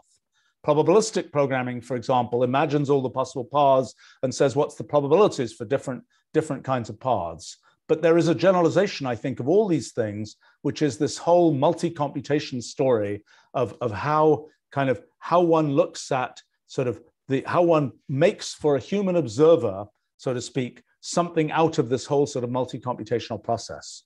And I think that's kind of a frontier as far as I'm concerned in thinking about computation. It's also a frontier in thinking about physics. And that's kind of the story of that. Look, there are two other things. I know this was billed as a Q&A, and I've been yakking for a long time here. there are, I suppose, two other things that perhaps are worth talking about. One is multi-computation, and the other is the approach to this thing I'm calling the Ruliad. Okay, let's talk a little bit about multi-computation. So this idea of multiple threads of time, different events that can happen in different places, that's a general kind of model. It is very elegantly instantiated on hypergraphs. You could have the same kind of thing happening on strings, on trees, on lots of kinds of data structures. It happens to be particularly clean on hypergraphs. Oh, I should have said another thing, which is one of the challenges is, I mentioned one form of multi-way graph is the complete state of the universe goes into another complete state of the universe. That's a deeply inefficient way to represent the progress of time, because most of the universe is identical between these two different states of the universe. And so one thing we've been working on is local multi-way graphs, and essentially breaking down multi-way graphs into their underlying underlying sort of elements to understand what really is at the essence of this kind of process of this kind of multi-way evolution of the universe. And how do we kind of share, there might be a piece of space in one state of the universe that's exactly the same as a piece of state in another state of the universe. And why do we need to evolve those separately? How do we make this sort of enmeshed version of evolving both in branches and in space together? And so, for example, one of the things I looked at a bit is multi-space, this idea of having a version which is where you're mostly looking at space, but in a particular place in space, there's this kind of stack of different multi-way branches. You're kind of having branchial space in one direction, physical space in the other direction. I might say that one of the things that's been popular in mathematical physics, the holography principles, ADF-CFT correspondence, and so on, we're pretty sure, and we're getting increasing evidence that those are precisely the correspondence between physical space and branchial space. That the ADS story, anti-de Sitter space, is a general relativity story that's a story of physical space, and CFT, conformal field theory, is a story of branchial space. And the fact that those two things knit together is a consequence in our models of the fact that there's this single multi-way causal graph, which whose projections are in one way are physical space, and in another way are branchial space. And that seems to be how that works. So that's a sort of very concrete instantiation of this correspondence between the gravitational and the quantum. But so one of the challenges is, how do we break down multi-way graphs, particularly multi-way graphs for hypergraphs, into the right elements so that we're sort of doing only the computation we need to do? So one thing we've looked at a bunch are token event graphs, where essentially what you do is, instead of thinking about the whole state of the universe, which is in the case of a hypergraph, is the state of the universe is 10 to the 400 hyperedges, let's say, all connected together because they share different atoms of space and so on. All those hyperedges, a big bucket of hyperedges, is the state of the universe. And we could say, let's take that whole big bucket and consider its evolution. Or we could say, let's take individual hyperedges as sort of tokens that are the thing from which the evolution is going to be made, and look at tokens ingested in events producing other tokens. That's a token event graph. Now, what happens is, at some fundamental level, you might say that's what's really going on. We've just got a bunch of tokens in the universe, a bunch of these hyperedges, and they are getting ingested in these events and producing other hyperedges and so on. The problem with that point of view is, great, that's how it works when you implement it on the computer, let's say, but how do we perceive that? We don't perceive all these hyperedges in these different, essentially different branches of time, different hyperedges in these different branches of time, but we conflate a lot of that stuff together. What we're doing is, it's another story of equivalencing. We're taking a whole bucket of hyperedges and saying that's a state of the universe. And in a sense, that's an inefficient thing to do, because multiple states of the universe will share many hyperedges. But we can sort of atomize that down to these token event graphs, but then we don't see the big picture. And so there's this trade-off between sort of the token event graph level and the kind of whole sort of states of the universe level. And that's a whole, the interplay between those things is an important thing. It's an interplay that directly plays into sort of quantum gravity. It is the story of quantum gravity, that interplay between what happens at the token event graph level, which is a quantum mechanics story, and how those tokens get knitted together. That's a space-time story. And that correspondence is the formation of essentially quantum gravity. And so this whole question about how multi-way graphs, token event graphs, how that all works, getting intuition about multi-way graphs and so on. I've done some work recently on looking at multi-way graphs that just involve numbers, where you just say, have a number X, and at every step I replace X by 2X plus 1 or 3X plus 1. That makes the whole multi-way graph. It's a pretty complicated one. You can ask questions about what will happen in that multi-way graph. There are all kinds of very difficult computational questions you can ask, but you're trying to understand how does that kind of thing, that's sort of a way of understanding a multi-way graph. Another one I've looked at is games, like tic-tac-toe. There are different moves you can make in tic-tac-toe. Each different state of the tic-tac-toe board is a possible sort of state of the universe. And this whole game graph of what can happen to tic-tac-toe, that's a multi-way graph at the level of states of the universe. And you can ask questions about, in branchial space, that's all the possible game states that can exist at a particular moment in time in the game. And you can do this whole token event graph thing for things like tic-tac-toe, where you take the disembodied move and you say, how do those get knitted together into complete states and so on? You can see all these kinds of things happen there. For me, there's a gradual increase of understanding as I try more and more examples of this whole process. But the core idea that of multi-computation, that there are all these events that happen, and we as observers are knitting these things together by certain kinds of equivalences, that's a sort of foundational idea. And there are many different domains in which you can imagine making a model in which there are just different events happening that ingest tokens of various different kinds. And then we get to observe them in some way. So I think there are just a whole bunch of these areas.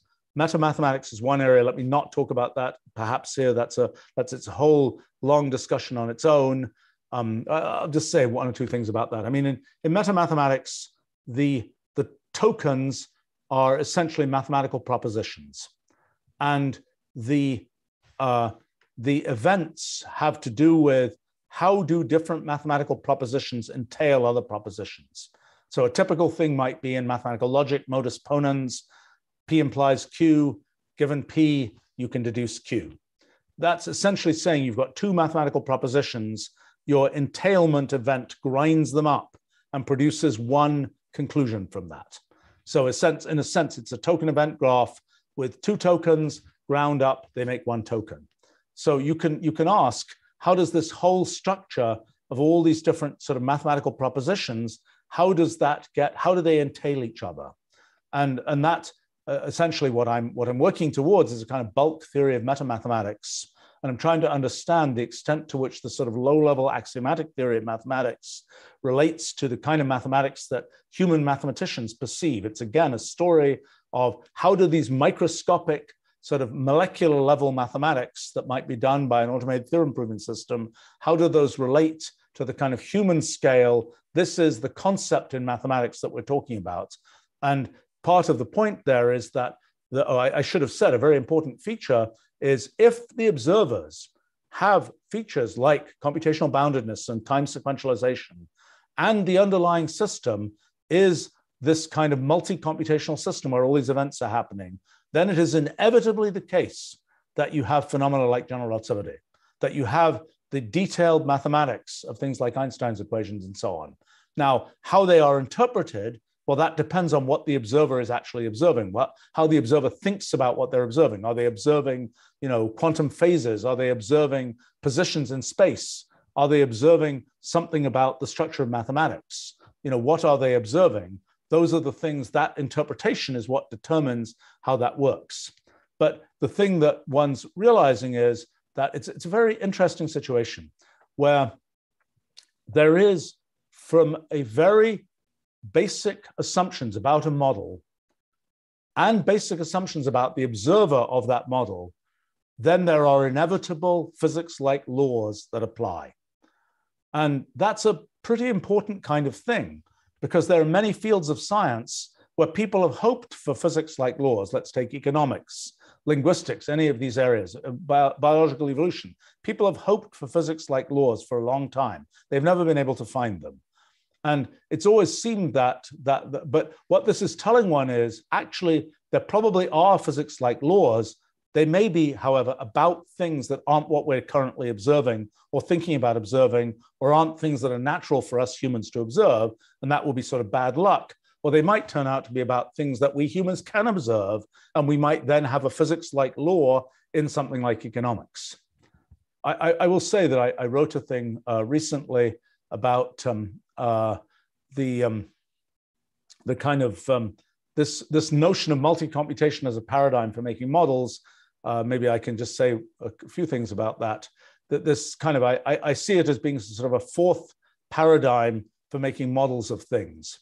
Back in antiquity, the big story was, how do you take the thing you see in the world and break it down into pieces and just say, what is the structure of the thing? You don't worry about time. You just say, is it made of atoms? Is it made of epicycles? What's it made of? Then 1600s, the big innovation was, think about mathematical equations. You describe things in terms of equations and formulas, and you say, this formula describes what's going to happen in the system. Time just becomes a coordinate, a variable in that formula, and you get to sort of select the time you want. Then 1980s, kind of something that's, I guess I was deeply involved in, is kind of this idea of treat computation as a fundamental paradigm for making models of things. Then what you say is, I've got this rule. Now, to see what happens in the system, just run this rule and see what it does. So time is much more explicit in that. It's not a variable where you just dial the value. It's something where, to know what happens after a certain amount of time, you have to just go through and run the rule. And there's this phenomenon of computational irreducibility that tells you you can't jump ahead in doing that process. So that's a case where time is something real, but it's one-dimensional. It's a progression of apply this rule, this rule, this rule. The thing now is this idea of multi-computation, where you are also apply this rule, but there are multiple paths by which that rule can be applied. There's this whole multi-way evolution and the multiple threads of time. And one feature of that is that it means that the observer can no longer say, oh, I know what happened in the system. I just sampled it. Because the observer, to be able to sample the system, the observer has to have some way to make equivalences between these different threads of time. And so the observer is a necessary piece. But once you have an observer with certain characteristics, it is necessarily the case that you end up with certain physics-like features of that model. And so then the question becomes, what is the chemical observer like? What is the observer for the immune system like? And are these things that relate to kind of human aspects of those systems that we care about? But so that's one important, so to me, it's really an incredibly surprising thing, because I thought the applications of our physics project would be a century or two at least away. That, we're not going to have the faster than light travel thing made possible by, knitting through the structure of space or something like that. That's a really long time in the future. But it's turning out that this analogy, and more than an analogy, this formal correspondence between physics and these other areas is delivering what I think will be very near-term applications in a lot of different areas. And I consider that a very exciting thing. All right, final thing I wanted to talk about was this notion of the Ruliad. So one of the mysteries in our model of physics is why this universe and not another? And why one particular set of rules and not another one? Well, when we talk about multi-way systems, we're talking about apply this set of rules in all possible ways. But let's go even one step further. Let's say, beyond that, let's apply all possible rules. At every step, just apply every rule that could apply, every conceivable rule that could apply all of them, or any of them. Each one is a different thread of time. You say, how could that make anything reasonable? That's just going to be a total mess. You're going to be able to get from anywhere to anywhere by applying these rules. Well, that's true, but there's a very important sort of footnote to that, which is it's all deeply entangled. That is, these two rules that might be going, these two rules, when you start them with two initial conditions, because of this equivalencing process, those two rules might wind up in the same state. So you, instead of just getting this thing where everything's connected to everything, everything's connected to things, but in this way that is a very complicated, entangled kind of graph that shows you that this can lead to that, but then this is the same as what comes from that, and so on. You get this whole entangled structure. That entangled structure, the limit of that entangled structure, as you look at all possible rules with all possible initial conditions, you don't really need to consider the initial conditions separately, because you can just have a rule that goes from nothing to the thing that is the initial condition. When you consider that whole thing, when you consider that whole object that is made from following all possible rules in all possible ways, one of the things about that object is there are rules and they are applied, and there is a computation that happens every time those rules are applied. You're getting a giant token event graph, a giant multi-way graph that represents the effect of all possible rules applied in all these possible entangled ways. Okay, that's a very complicated abstract object that you get out. But that object, in some sense, is the description of all possible physical realities. It's a description of all possible formal systems. It is the entangled description of all possible formal systems. And one of the things that's interesting that I was looking at is when you wonder, why does the universe exist? Well, the fact that all possible formal systems exist, that's a necessary, self-evident thing. A formal system is just something that you can write down. It is just a thing that is necessarily something that works the way it works.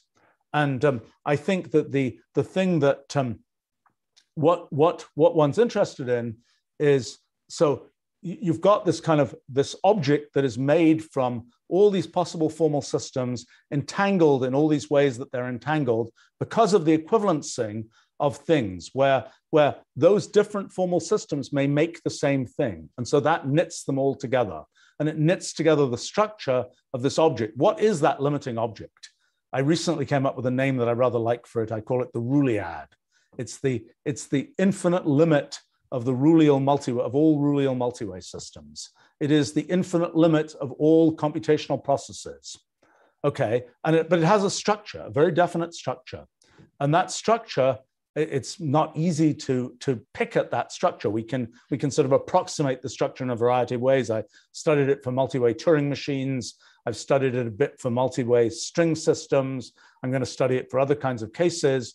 We can just sort of pick at that structure, but in the end, we can imagine this kind of mathematical structure, in effect, that is this ultimate limit of the application of all possible rules in these entangled ways.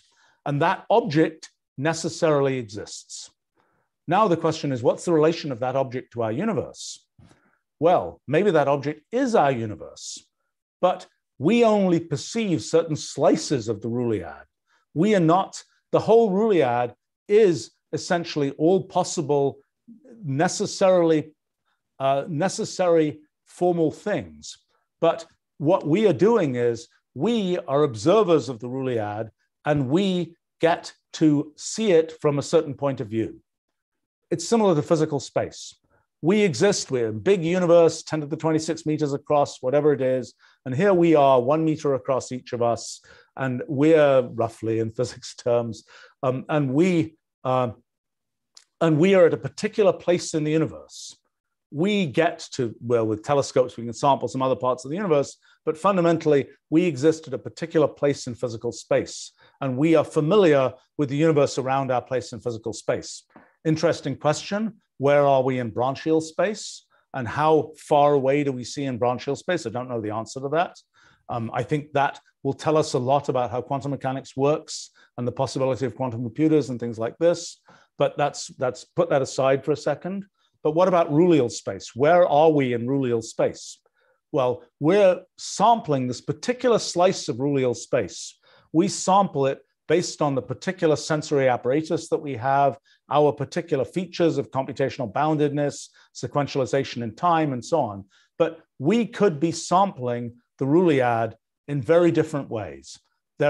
We have a certain way of sampling the Ruliad, and that way of sampling in Rulial space, we are at a particular place in Rulial space that is determined not just by our sensory apparatus, but by the things that we care about and that we've built up in our mathematics and in our science and so on. We could imagine an utterly different place in the Ruliad. We can imagine an utterly different position in Rulial space from which we would have a completely different view about how the universe works. And I've realized that in kind of philosophy and so on, people think about, are there very different sort of ways of thinking about the world, maybe not through the lens of modern Western science or something, maybe in some other way. And what this is giving one, it's, the lens of modern Western science has built up this giant tower of capability, a much bigger, I think, than probably other towers, at least at the level of formal structure. But what this is telling one is there might be completely different ways to view this same Rulial universe in which we are living. And so when it comes to, where are the aliens, so to speak, well, they may be in a different place in physical space in another star system, 10 light years away, but they may also be in a different place in Rulial space. They may be right here in physical space, but in a different place in Rulial space. And that's a question. And the question then is, how do we make that translation? So in a sense, that story of translations in Rulial space is about motion in Rulial space. What is motion like in Rulial space? What does it even mean? Well, motion in Rulial space is the translation from one set of rules to another. It's a thing that in computation theory, we're quite familiar with. A universal computer, one universal computer can emulate another universal computer by essentially running an interpreter for the first universal computer within the second one. That's how, but that interpretation process might take a certain more cycles of one computer than to do the interpretation to figure out what the other computer is how the other computer will act. But that's this process of translation, computational translation is that's what it means to essentially move in Rulial space, is that one's saying one is progressively doing translation to a different description of the universe. And there is, by the way, just like there's a speed of light, there's a maximum entanglement speed, there's a maximum speed of Rulial motion. Within the universe, there's a maximum rate at which you can do that translation, because the universe only computes at a certain rate. And so that translation can only happen at a certain rate. And so one can start thinking about what are the analogs of all these different phenomena in Rulial space. But I think the thing that's most significant there is kind of this thinking about this Ruliad, this kind of limiting formal object. And what can we say about that limiting formal object? Well, one place is it sort of converges with an upper limit of mathematics. It converges with thinking about higher category theory, and particularly the things that Alexander Grothendieck thought about, and this kind of this idea of infinity categories. Roughly what happens is you can think about categories in terms of objects and morphisms, a little bit like graphs, and you can think about in mathematics, you could think about, there's a proposition and there's a transformation that leads to another proposition, and that sequence of transformations is like a proof. And you can ask questions like, what about proof-to-proof transformations? Instead of proposition-to-proposition transformations, proof-to-proof transformations. That's essentially building up a higher category. And it's the same kind of thing in our models of space-time. That kind of, the analog of proof-to-proof transformations has to do with foliations and the equivalencing in foliations going from one sort of causal path to another one.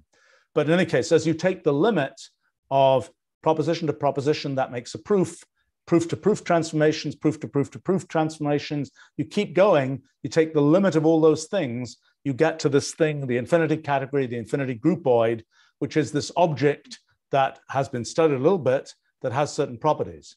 One property that Grothendieck conjectured about it, which I think is we can kind of intuitively see why this is the case, is that in that object, in that limiting object, there is inevitably geometry.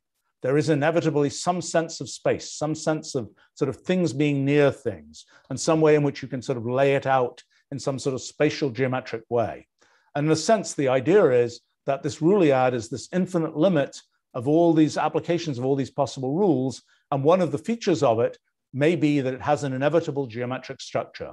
And the fact that it has an inevitable geometric structure then trickles down to things like the fact that we can think of physical space as having a geometrical structure. It also implies that things like branchial space will have a geometrical structure, and that's a thing to still be worked out. But in any case, that's a, so this kind of Ruliad idea is something which becomes the infinite limit both of physics and of mathematics. And so there are a bunch of things one could think about interpretations of mathematics and what mathematics really is. But since I said I would talk about physics here, let me not get too deep into that. People can ask about it if you're interested. But in any case, the thing that sort of the picture in terms of physics is this. You say, what are the rules for the universe? Well, the universe follows all possible rules. Okay. Why does that tell you anything? Well, it tells you something because we are observers of a certain kind in the universe. And so we are sampling those rules in a certain way. It turns out there's a considerable degree of universality in what we sample, independent of those underlying rules. Just like in the dynamics of gases or something, the details of the underlying molecules don't matter much when you're looking at fluid dynamics. It doesn't, it affects the viscosity and things, but it doesn't affect the laws of fluid motion, what the details of the molecules actually are. And so similarly here, there are features like general relativity, which are generic across many different possible places in Ruliol space, so to speak, many different possible attributions of rules to the universe. But the idea is, the thing that's sort of emerging is this idea that, what is the theory of physics? Well, in the end, the theory of physics is that it is this Ruliad object that follows all possible rules, and we are teasing out of it certain features that are associated with our way of observing, sampling the Ruliad, so to speak. And those are what give us our laws of physics. And to say we have figured out the fundamental theory of physics is more to say that we've managed to make this kind of language translation between what is formally possible and what we observe. And so, in a sense, one's not saying, oh, here it is. We may very well have a situation where we say, look, this is a rule. It's a simple rule. We can just run it, and we will, with our appropriate interpretation, be able to see the things that we observe with our experiments and so on. But in the end, it's not really a story of finding that individual rule. It's a story of finding this whole sort of translation between these different levels. Now, I think one of the things that I've sort of increasingly realized is that our view of physics is going to be determined by our time in history and the technology that we have and so on. In other words, what it is that we even think are worth describing as laws of physics are something that are quite dependent on our moment in history and our sort of development in our, there are things that one might have said, let's describe that there are sort of fine details, let's say in quantum mechanics, where we say, by golly, we've got experiments that actually see this stuff. So we want a description framework for those. But there are probably other things which in the future are potentially things that we could be sensing about the universe, which are effectively taking us to a slightly different place in Ruliol space. And those things that we could be sensing about the universe that we currently don't make use of. In our everyday thinking and everyday action, we make use of certain things, and modern science has given us other things that we can make use of that we couldn't make use of before about the universe. There are things that we can imagine making use of about in the universe. We don't yet know what they are, but those might be things very different from what we make use of today. They might be things which give us a very different experience of the universe and allow us to make vastly different technology, for example, vastly different kind of cognitive structures. And I don't know to what extent our particular kind of delivery from biological evolution has given us only this very specific, this very localized region of Ruliol space, and to what extent, as we go to lots of effort, we can travel to other parts of Ruliol space. I don't know how much effort that is.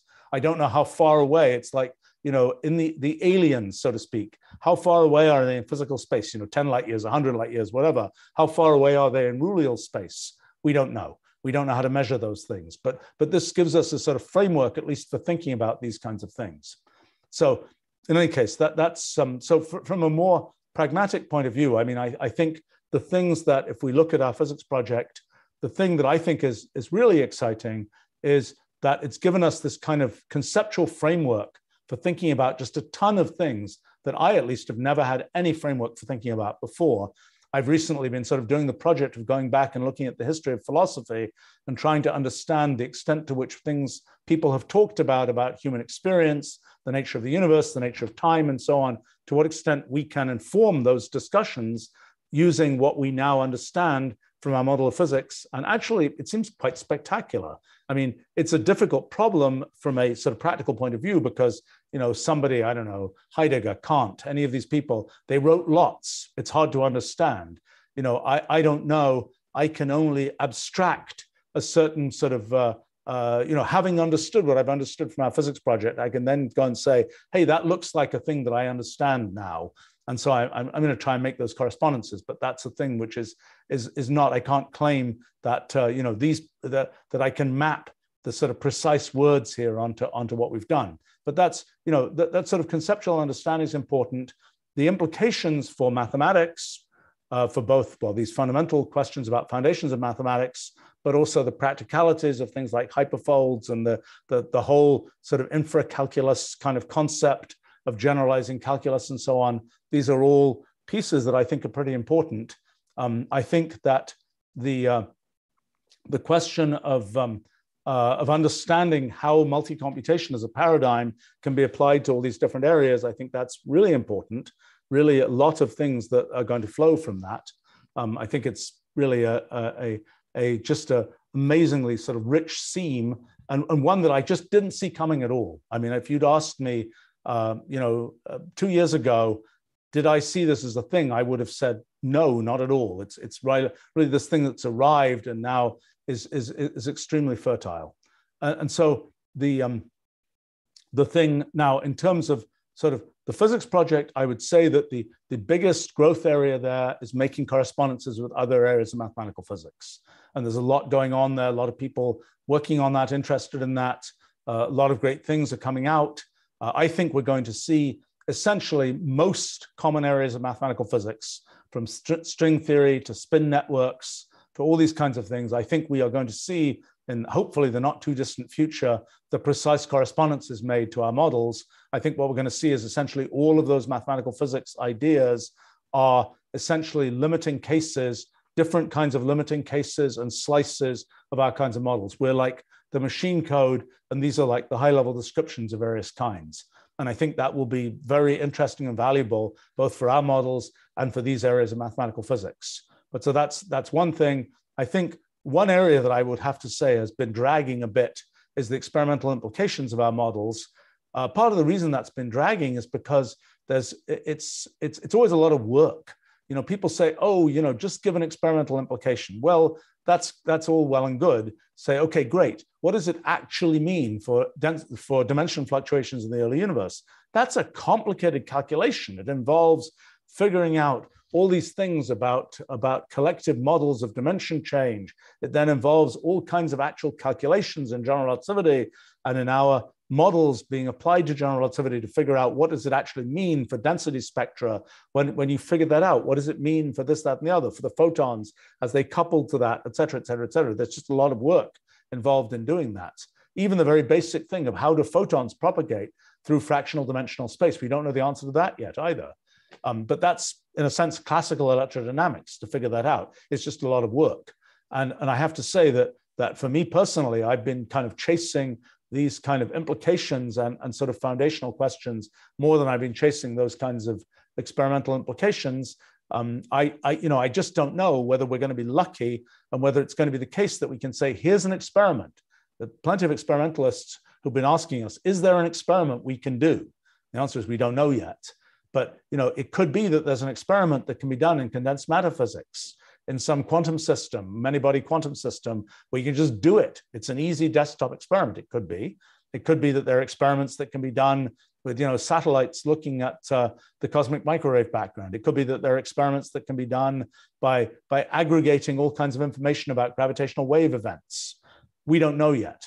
And it could be that we'll be lucky and that gravitational microscope will be findable by sort of a meta study of existing gravitational wave events, black hole mergers and so on. We don't know. Or it could be that we'll be off by 50 orders of magnitude. We just don't know. And those are things that have to be worked out.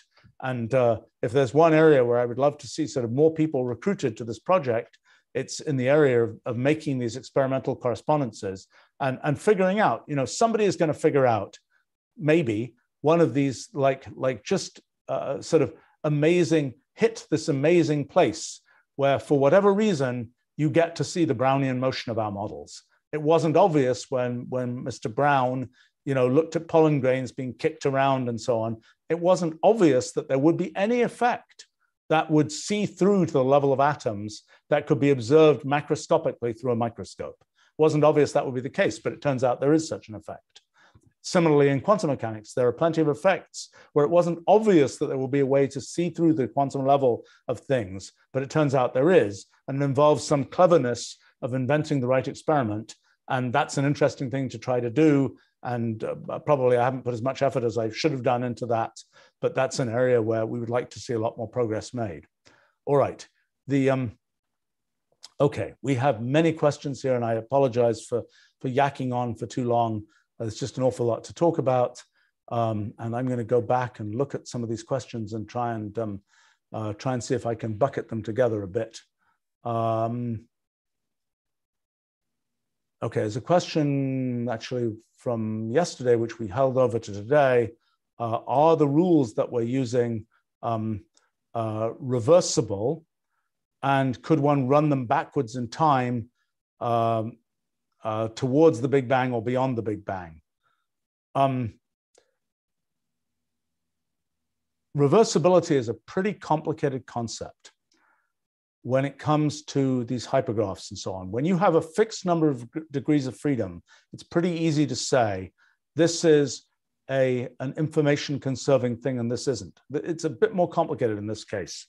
The typical rules that we're looking at aren't reversible, and in the Ruliad of all possible rules, many rules are not reversible, but they are effectively reversible in the same sense that a gas, when it goes to thermal equilibrium, behaves in an effectively reversible way, even though it's, that's a complicated thing. Even though the microscopic rules are reversible, but the macroscopic manifestation at the level of our coarse graining is not reversible, but yet in thermal equilibrium, the effective behavior is reversible. We get to see the same kind of effective reversible behavior. And that's why, for example, we observe unitarity in quantum mechanics and a bunch of other things that are sort of associated with reversibility. But the notion that you can just sort of turn the rules around and run them backwards, it isn't nearly as simple as that. It's a much more complicated story well, let's see. Actually, in a token event graph, you could run them backwards, but the reconstruction of space doesn't get to just run backwards. The observer imposed on that has a whole different set of issues. And actually, it's an interesting question, how the imposition of the observer and the sampling by the observer relates directly to reversibility. That's an interesting question. I should think about that. I don't know. Let's see. Are observers, Brady asks, are observers fundamentally bound more by their ability to compute or their ability to make measurements? Another interesting question. I think those are ultimately the same thing, because I think that the ability to compute is like, in these models where everything is computation, when you measure things, it is happening through events that are occurring, which are computations. Now, as a practical matter, when we look at technology today, our ability to, for example, see through to the atoms of space, is that limited by the technical, is that limited by kind of the measuring devices we have, or is it limited by our ability to do data analysis on those measuring devices? That's a very subtle question. Let's imagine you're detecting a gravitational wave, okay?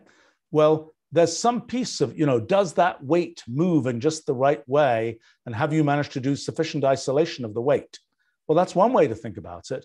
Another way to think about it is, oh, I don't care whether I've done enough isolation. I'm going to fix it all in data analysis. So, there's a trade-off between improve the raw physicality of the measurement and improve the data analysis. We see that trade-off all the time in telecommunications, because it's, how well can we send that cell phone signal or that other kind of signal, the 5G signal through the world, so to speak. Well, actually, there are all kinds of awkward objects that bounce radio waves and diffract them in different ways and so on and so on and so on. But we can fix it all in data analysis.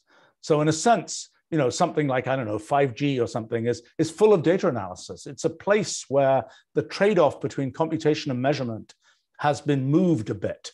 And so I think in the end, it's the same thing.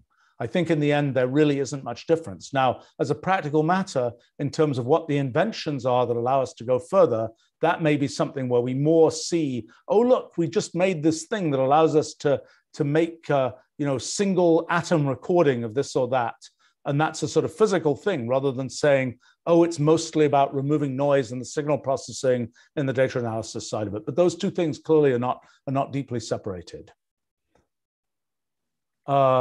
Peter is asking about biological evolution in our models. Let me not get too segued onto that, but in this multi-computation idea, I have a slight guess. We've thought about this a little bit. That, see, one of the things with biological evolution is there isn't really a good mathematical model of evolution beyond the level of certain aggregate things that relate to game theory and so on. But so one possibility is imagine that every thing that happens to every organism is associated with an event.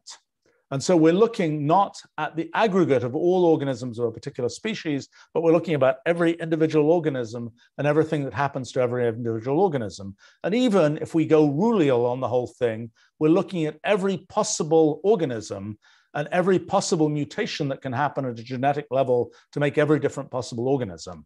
And so then the question that we ask is, well, what statements can we make about this kind of Rulial limit of biological evolution, or even just the kind of causal graph of effects of organisms on other organisms, individual organisms? What can we see?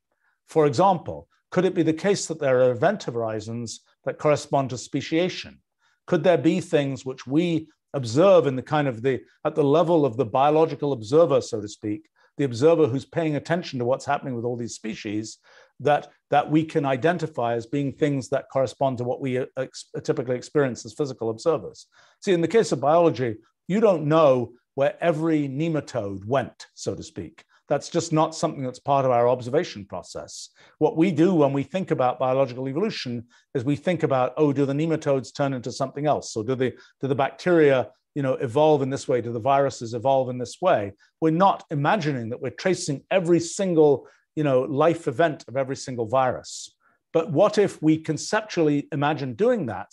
What would we pick out of that? Would we pick out just the things we now pick out of, here's the sort of evolutionary tree of viruses, or will we pick out different kinds of things? And I think that's the sort of approach to thinking about biological evolution. It's first go much deeper, much more granular, much more machine codey, and see if we can emerge from that something which may be a somewhat different way of mathematicizing effectively the theory of evolution. I don't know how that will work out. It's a question from Ryan about the Ruliology versus category theory. So Ruliology, I was talking about this yesterday, is kind of this idea of just studying simple rules and seeing what they do.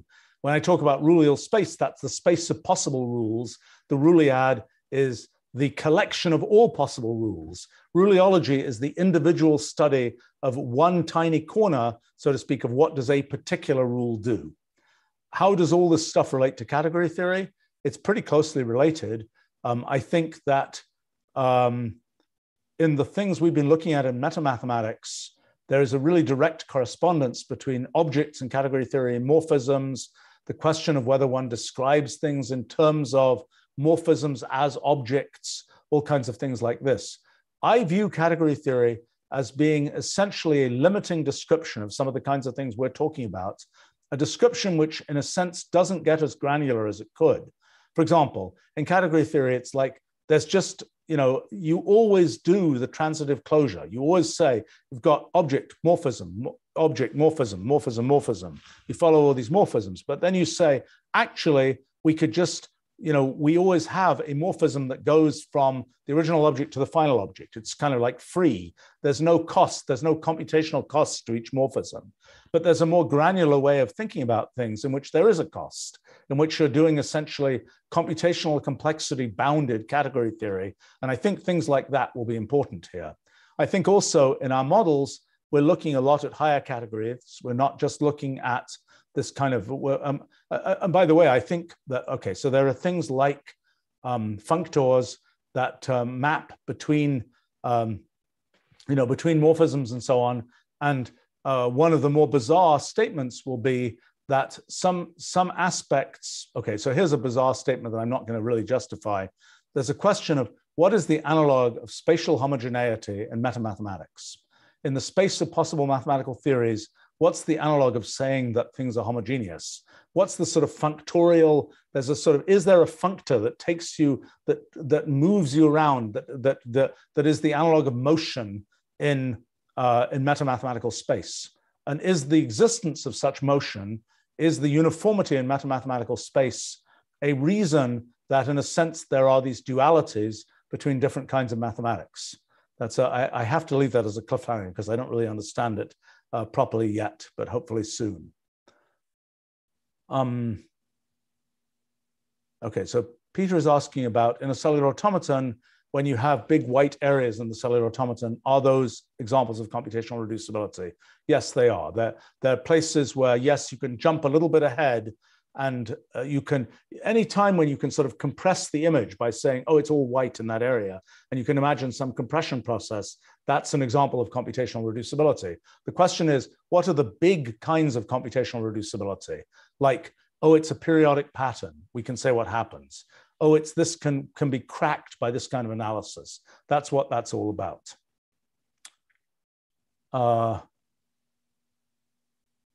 Okay, Aidan is asking, relativity requires causal invariance, quantum mechanics requires different threads of computation. The point is that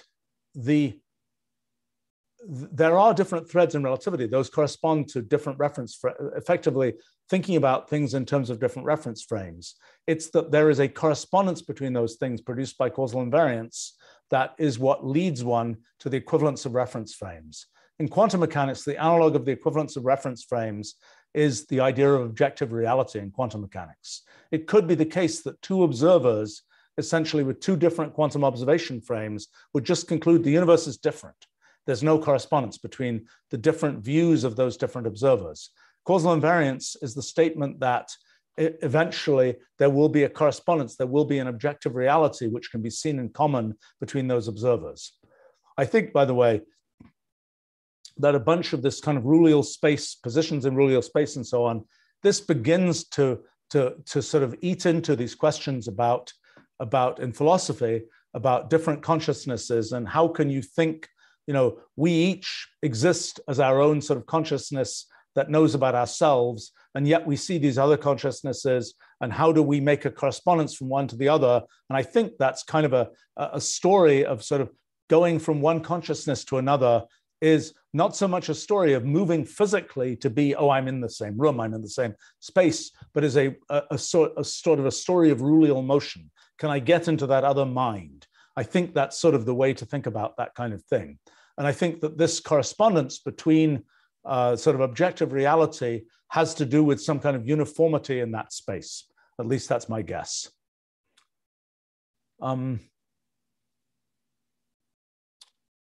Let's see. Michael is asking about conservation laws, Noether's theorem, those kinds of things. Yes, there is an analog of Noether's theorem. Yes, there are a bunch of symmetries in conservation laws. The way those arise is you've got this hypergraph. It's being rewritten in all these different ways. Let's talk about rotational invariance. Okay. You ask the question, given that you're at this position in the hypergraph, do all directions in the hypergraph look the same? Well, there's a definite hypergraph. It's doing what it's doing. But what you are asking is, in some average sense, do all directions look the same? And that's a question that you can absolutely ask. And you can absolutely ask, is there invariance under the an analog of the rotation group? It's a weird analog of the rotation group because it's not in integer dimensional space. And we don't know what the rotation group is like away from integer dimensional space. That's mathematics that hasn't been developed yet.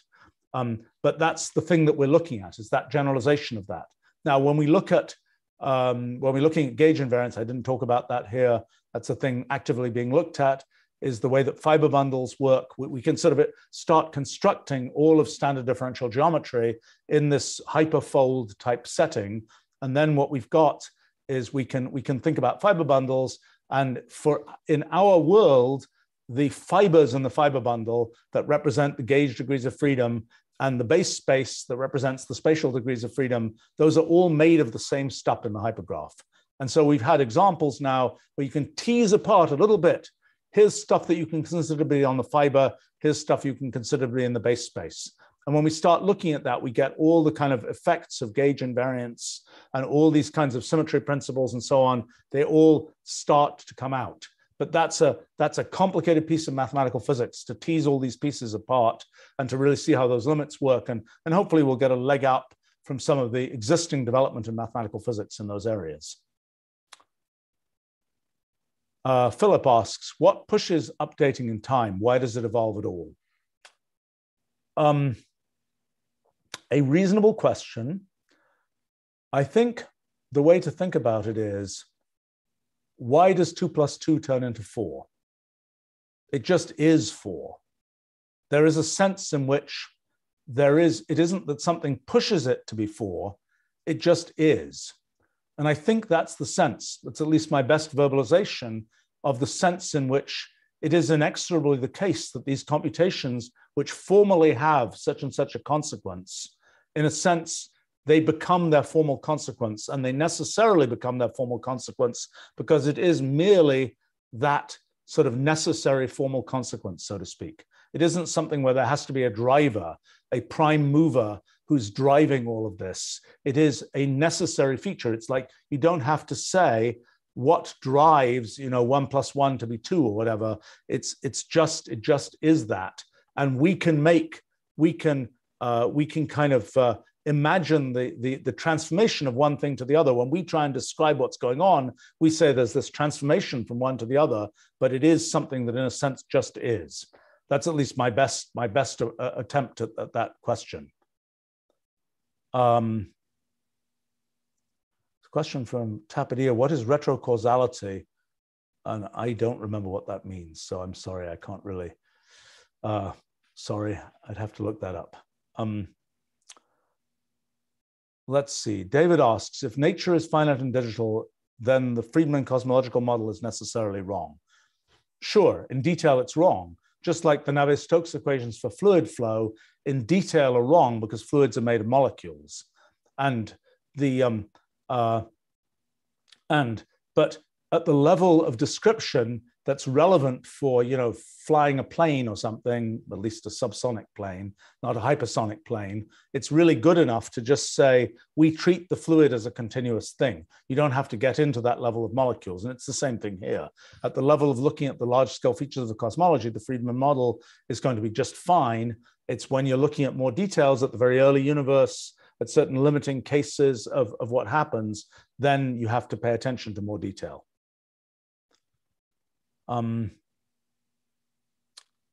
Okay, Memes is asking if we could derive a dimensionless metric or dimensionless quantities such as the fine structure constant, can that be useful? Sure.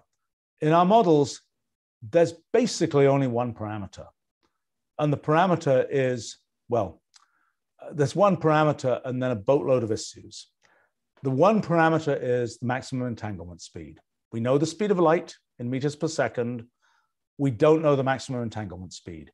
If we knew what it was, I had a rough estimate that it's 100,000 solar masses per second. And it has these units of basically mass or energy per second. If we knew what it was, we would be able to determine the scale size. We'd be able to determine the elementary length, the elementary time, all these things, the elementary energy, all those features. So we have that one parameter. We actually have another parameter, which is the maximum speed in Ruliol space. That's a different parameter. That parameter is what links computation to physics. That parameter is what tells us what is the raw computation speed of the universe. And that has its own. So once we have those two parameters that tell us the scale of branchial space and the scale of Ruliol space with respect to time, they basically are transforming, just as the speed of light tells us the size of physical space relative to time. They say in a given time, in 1 second, light will go 3 × 10⁸ meters or whatever. That is telling us the scale of physical space given time. So the maximum entanglement speed tells us the scale of branchial space given time. The maximum Ruliol speed tells us the size of Ruliol space given time, which is the maximum speed of translation, which is essentially the maximum speed of computation. So those are parameters we need from our models, and hopefully we'll be able to find those by some clever experiment. Now we have another thing, which is we need to parameterize the observer. And that's a potentially messier thing, although the big surprise is you don't need to know much about the observer to conclude a lot about the laws of physics. But just how much we will have to know about the observer, just how honest we will have to be about how the observer observes the universe, I don't know yet. And there may be things for which we have to be more honest about the observer. By the way, this is not a new thing in the history of physics. You know, the honesty of the observer is what led to relativity. The idea that we can't determine things simultaneously, you know, the idea that I think Einstein got from, it said he got it from the fact that the Swiss trains were running very much on time and as they traditionally are, but people were really worried about the fact that the clocks at one train station might or might not be synchronized by the electrical signals that go to another train station and so on. And that, you know, it's making one more realistic about what exactly the observer can do. Similarly, in quantum mechanics with Heisenberg and so on, the question of just exactly how do you observe the position of that thing and how long does it take you, or and so on. So how do you observe the energy of that thing? How long does it take you to do that? Leads to the uncertainty principle. It's again a being more realistic about the observer. Now we're realizing that thermodynamics is a consequence of sort of being computationally realistic about the observer. But yeah, I mean, it will be lovely to derive something. You know, I don't know what the first possibility is. I think it will be a topological fact about sort of collective excitations in the hypergraph. And it will be something like, it might be the dimensionless thing you might derive, might be the type of limiting gauge group that corresponds to the symmetries of the internal symmetries of physics. It might be something related to some supersymmetric gauge group thing that is the necessary limit of anything that is observed by an observer like us, for example. Or it might be something where, you know, I don't think we're going to nail the electron-muon mass ratio. I don't think those are, or the fine structure constant. I think those are probably fairly far out, fairly big towers of actual calculation away from what actually is readily predictable in the model. But I've been wrong about this before, and it could be that those things are easier to get than I think. I keep on being pessimistic about how difficult it is to get something. You know, I didn't think we would have a lot of the knowledge that we have now about how these models work. They've kept on being easier than I expect, which is, well, actually, here's the thing. From a physics point of view, they've been easier than I expect. You can kind of bash through and do the simulation and get a result, and it's not totally crazy and so on. From a mathematical point of view, they are ornate and deep and difficult, and they are multi-century mathematical problems from the way I see it. And in fact, as we look at, you know, how do we nail down the mathematics precisely, it's really hard. And, you know, how do we bash through and make sort of physics level statements? That's turned out to be easier than expected. Let's see. Jared asks, could gravity be the result of fundamental areas of space being updated asynchronously, where more matter per area of space require more computational time? Yeah, that's more or less. I mean, I have to untangle that a little bit. But this, you know, energy, activity in space is the source of gravity. That's kind of the story of that. And this whole question about, let's see, how does, well, asynchronicity sort of all wraps together with the fact that we're looking at causal graphs and all kinds of things. It would take me a little bit of time to untangle this, but I think you're roughly on the right track there. A-Loops says, is there a hope that AI can somehow be intelligent enough to either simulate or via simulation understand these concepts as something else beyond a computationally bounded observer? That is a very interesting question. Okay, so the question is, if an AI, okay, here's a bad case limit of that. Let's make an AI that is a very sophisticated computer, and let's put it to work in understanding the universe. Actually, the AI is such a sophisticated computer that it is the computer that is the universe. Then, well, by golly, the AI doesn't have any difficulty simulating the universe because it is the universe. It is, the AI simply is doing the same computation as the universe. And we call it an AI because we know it's computational. Okay, so clearly that's not a useful scenario because that hasn't succeeded in linking what the AI does to what we care about, which is us humans being able to understand what's going on. So really the question you're asking is, can we use an AI as an intermediary to go from what happens in the universe to our understanding or our questions about what's going on? Because it's not difficult to have the generalized AI, the computational system that kind of does everything in the universe. What's difficult is to do everything in the universe in a way that's connected to the way we think about things. Now, by the way, my life work basically of building our computational language, Wolfram language, has to do with essentially making such a bridge. It has to do with finding ways to parse, to make a computational observer, so to speak, that is described, that is the thing that our computational language can describe. We're saying there's this computational universe of possible computations out there. Which parts of that do we humans care about? Which parts of that do we humans want to reason in terms of? What I've tried to do in designing our computational language is to pull out those features which are the ones that we humans care about. So we have a language that allows us to do the things that we care about in the computational universe of all possibilities.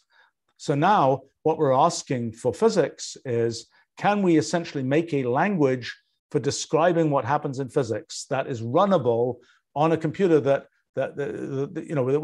we can computationally execute, but we can get out of it the things that we care about understanding.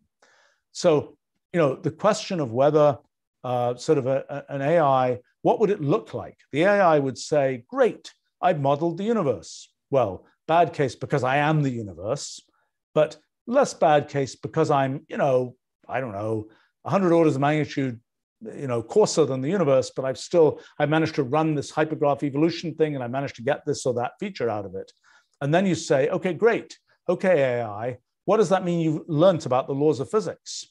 And the AI is going to say, well, I can run this simulation and I can get these results out, but, the laws of physics, I don't have any laws of physics. I just run this simulation. It does what it does. So this question of are there human connectable laws of physics is really almost a language design question. By the way, I think that the current generation of AI, one of the pretty interesting aspects of it is that it is very modeled. Neural nets, for example, are very modeled on the way that brains work. And the things they find easy, like recognizing objects, are the things we also find easy. And in a sense, neural nets are made in our image, and they understand things about the world that are also the things we understand about the world. And so one of the interesting questions is, can we get them to understand things about the world that are further away from what we intrinsically understand about the world? And can we get them to understand those things about the world in a way that can be communicated to us? Because saying, if you look at the insides of an image identification network, for example, it will not describe things in terms of objects and things that we have words for. It's just this big mass of bits. And we don't have a way to describe that. And the AI would say, well, look, I've understood how to understand images. We'd say, well, it's just a bunch of bits. We don't understand anything from that. So there's this complicated translation between these things. But it's a very interesting question. What, the extent to which we can use AI to kind of move in Rulial space and sort of understand and sort of take our understanding and make an extension, so to speak, that reaches another place. It's a very, very good question. And something where, again, the question was asked earlier about measurement versus data analysis. This is, again, this question of how much can you do crummy measurement and fix it up in the AI, so to speak. Okay, Jontology is asking, could there be even hypothetically a mechanism by which the causal structure of a chemical reaction could be extracted, e.g. within a ribosome? Very interesting question. Help us figure it out. My challenge to myself is, can we invent an analog of PCR that amplifies the causal structure of a chemical reaction rather than the molecular structure of a particular molecule? I mean, in PCR, what you're doing is you're taking this particular, sequence, and you are just making lots and lots of copies of it to the point where you can easily measure it. Let's imagine that there's a causal process that's happening. Can you, for example, and my current thinking would be, there are these so-called autocatalytic sets, self-catalyzing reactions, maybe relevant to origin of life. Could you initiate an autocatalytic set through some structure of the causal graph of chemical reactions and somehow have that sort of PCR up, not actually PCR, but some analog of that where this autocatalytic set gradually amplifies itself to the place where you can measure it. That's my current thinking, but I think it's a really, really interesting and important question because it may turn out that a bunch of what we should be measuring in molecular biology is these kind of causal relationships. We just haven't been looking at that. We've been looking at base pair sequences. I mean, even the fact that we're looking at base pair sequences is a big advance because people didn't know until 1953 that information could be encoded on individual molecules. Now we don't really know whether information is encoded in causal graphs and things. And maybe that's where, for example, immune memory may be associated with causal graphs. And that's why you can't like go extract the actual thing and see, here's the memory B cell or something, and it's got these characteristics. It's because it's actually encoded in some dynamic causal graph, and we have to be able to measure that. Let's see, question from Danny. Can we say something about dark matter or dark energy based on our model? It's a question of what, dark matter is stuff that has a gravitational effect but doesn't produce light, and we don't get to see it with telescopes and so on. The thing that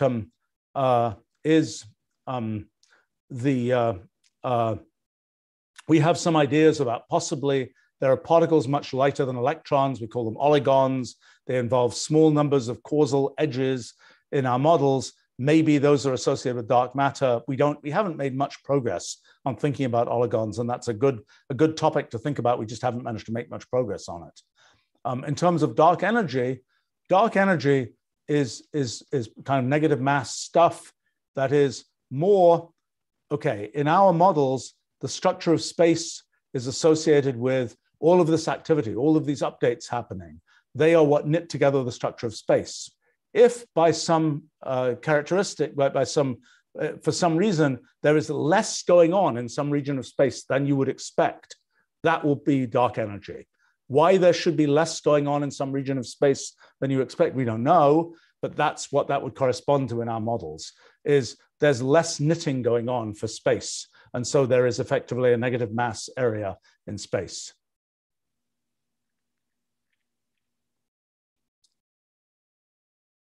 There's a question from John Tology. Why isn't sequentialization of time a consequence of computational reducibility of the observer? I think we're revealing a much more sophisticated asker here. Okay, enforcing confluence via Knuth-Bendix's completion dramatically reduces the computational complexity of a automated reasoning system. Let me see if I can untangle that. So, is sequentialization of time a consequence of computational boundedness or computational reducibility of the observer? Of the observer forcing computational reducibility on the system? I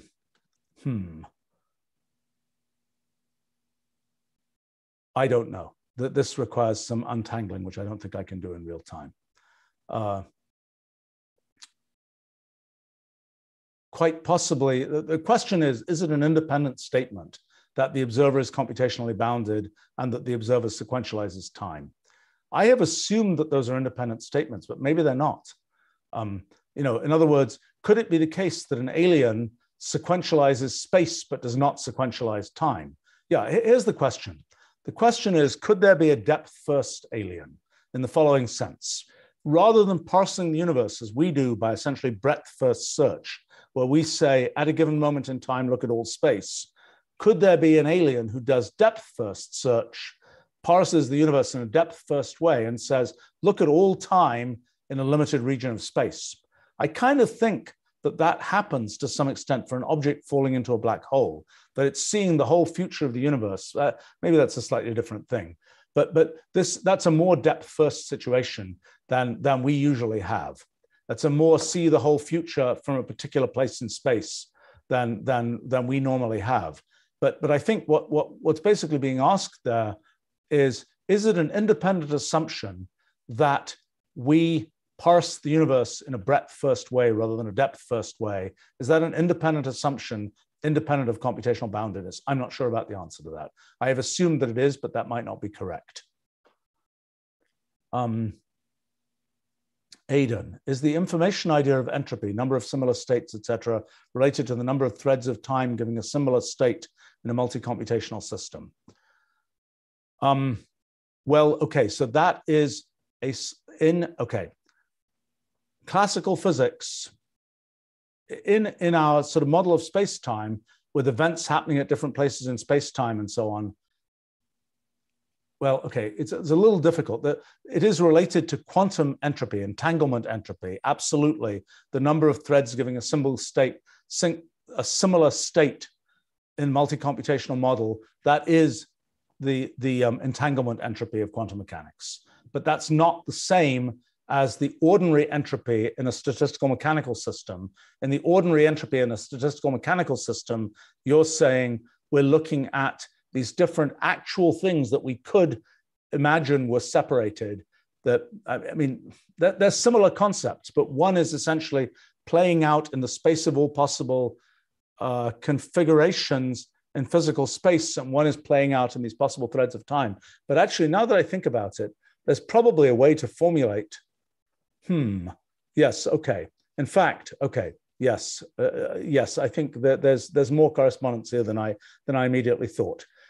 So, for example, one of our research affiliates on our project, Matt Kafka, has been looking at hard sphere gases in terms of actually the original problem that got me interested in all these kinds of things 50 years ago, of looking at hard sphere gases, balls bouncing around, thinking about that in terms of causal graphs and all those kinds of things. Now there's an interesting question. Can you think about that in terms of multi-way graphs, in terms of if there was some sort of uncertainty in the exact ways these balls bounced, that gives you multiple possible outputs. Can you think about that in terms of multi-way graphs? How does that relate to ordinary entropy kinds of questions? And I suspect there is a way of thinking about this. I think one of the features of multi-way graphs is they generate more possible paths at every step. Whereas in the more traditional way of thinking about a statistical mechanical system, it's like the initial conditions are where you get the diversity from, not what happens at each individual step. Although when you think about chaos theory and you think about central dependence on initial conditions, then you are more thinking about, well, it's throwing the issue somewhat back on the initial conditions, but you could be more thinking about, when you think about kind of the notion of kind of tubes of nearby initial conditions, then you're thinking something more closer to the standard multi-way setup. Okay, Aaron comments, NKS, my new kind of science, seems to have stopped very close to where the physics project started. What was the big challenge in starting the physics project? Getting the right perspective, specific results, the team. After I finished the NKS book in 2002, I started working on the physics project, and I started trying to make progress on the physics project. And there were some technical issues that I ran into and so on, and I didn't understand. I didn't understand multi-way graphs well. I had introduced them and I had thought about them in connection with physics, but I hadn't made those correspondences. But the most important thing that held me back was, there were a lot of different things I was interested in doing with computational language, building Wolfram alpha, those kinds of things. And when I looked at the physics project, the sociological fact that at the time, people in physics were saying, look, this new NKS stuff, it's irrelevant to physics. We don't know what it is. It's something crazy. We don't care about it. It's irrelevant to physics, and it has to be wrong for physics. And so I thought about sort of the target market of physicists at the time, and it looked very unattractive. It's like these people, and people even said it, please don't do this project. If you succeed in this project, you will show that everything we've done in physics for the last 50 years was on the wrong track. I said, I don't think that's going to happen, but that's what people believed. And so it was a very unattractive market, in a sense of, I'm doing this whole project and nobody wants me to do it. So why am I doing it? So that was the number one reason why I didn't do it at the time. I had, you can go look in the, I put up the kind of working notes from back in 2004 and so on. Definite progress was being made then, but I kind of stopped because I decided nobody wants this product, so to speak. Plus, I also didn't like technically some details about what was going on, but those probably could have been solved. And then I went off and lots of other good things happened, like Wolfram Alpha, like Wolfram Language, like the whole build out of our computational language framework, a lot of different things which were really exciting. And then it was, what was it, 2018 or something, I made a pretty detailed technical advance that was what led us to these hypergraphs and so on. It made the model a bit cleaner. It meant that certain things where I thought it was very arbitrary in the previous model became clean. In retrospect, it was all irrelevant. In retrospect, could have gone perfectly well. If I'd really understood multi-way systems properly, I could have just gone straight from the original models with trivalent graphs and so on and gone straight to what we have. But I didn't see that at the time. And in a sense, it required, and then it was important that our team, Max Piskunov, Jonathan Gorod, these were in their different ways, both made critical contributions. I mean, Jonathan, particularly in telling me to take multi-way systems seriously and thinking about quantum mechanics, observer in terms of what he calls the completion interpretation of quantum mechanics in multi-way graphs and so on. That was a very important stimulus. Plus, those guys telling me, look, you know, this is too important to just let it be left aside. You know, you got to work on this and do it. And plus me getting older and more ancient and so on and saying, you know, I've meant to do this physics project sometime. If I'm ever going to do it, I better, you know, jump in and do it now. And then it just turned out things went just unbelievably better than I'd expected they could possibly go. I mean, the things that happened in a space of well, basically 6 months were things that I thought would take 50 years to happen. So that was really exciting. And you know, that really, and now the kind of conceptual unlocking that's happened as a result of the things we've understood from this project are just amazing and really things that I had never seen coming. Even in some cases, things where I had long believed quite different things were true. I mean, I think one of the great challenges in doing science is, can you do science even in the face of not of it disagreeing with what you've long believed was the case? And I think if I've been successful in science, one of the things that has been sort of the sort of the, I don't know what it is, perhaps courage, I don't know, to just say, hey, I've concluded this thing in science, even though it completely disagrees with what I've always believed to be the case. Let me take seriously what I'm concluding in the science. And you know, that happened in the early days of NKS, of observing the fact that very simple rules could produce very complicated behavior. I didn't think that would happen. I was sure that wouldn't happen. But you know, I did the experiments and that's what happened. And it took me a few years to kind of internalize that that was what was going on. And so similarly now, particularly in some of these things, well, in quantum mechanics, you know, I had this long prejudice based on sort of the personal ideology of, look, you know, if there are many threads of time, that means that, you know, we're just in an arbitrary thread and nothing is meaningful about what goes on. Turns out that's not true as we understand that model in more detail, but that was kind of my personal prejudice against kind of this multi-way view, multi-computational view of things. But, you know, we were kind of led to think that way. And it's like, well, take that seriously. And as it turns out, in the end, it actually doesn't disagree with my kind of perhaps ideological point of view. Now, I mean, there are other things like, for example, I've long had a point of view about the foundations of mathematics that I think is in the process of getting exploded by the things that we're thinking about kind of bulk metamathematics. And I think, you know, where those chips will fall, I don't know. But one of the things that I find interesting about science is that you know, if you adopt the right point of view, you can, you know, I'm like, okay, well, you know, there are things that I believed about mathematics. Actually, it's kind of, if it turns out that I was wrong about those things, that's probably more interesting than, oh, well, the things I believed turned out to be true. And it's a certain turn of mind that lets one kind of decide, let's just go through and do this, even if we have all kinds of prejudices, even if we're absolutely convinced that this isn't going to be the way the chips fall, let's actually try and do it and see whether that's where the chips fall. Now doing that is not an easy thing. because there are, and that's one of the things that I like so much about using computers and about Ruliology and these kinds of things, is that the computer is making the chips fall. You don't get to say, oh, that system, I'm sure that system doesn't behave that way, so I'm not going to go and do that extra little calculation because I'm just sure it's not going to come out that way. You just run the computer, run the program, and it does what it does. And you then the challenge for you is, can you interpret it? And for example, in the early days of new kind of science, that was what I failed to do. I didn't interpret what I was seeing in terms of these simple programs showing complicated behavior. I eventually understood phenomena like computational reducibility and the principle of computational equivalence and so on, but that took several years. And I think one of the things that we're now seeing is this attempt to understand multi-computation, the Ruliad, all these kinds of things. It's like, can one sort of understand them just based on sort of where the chips are falling, and build one sort of conceptual framework around what one's seeing there?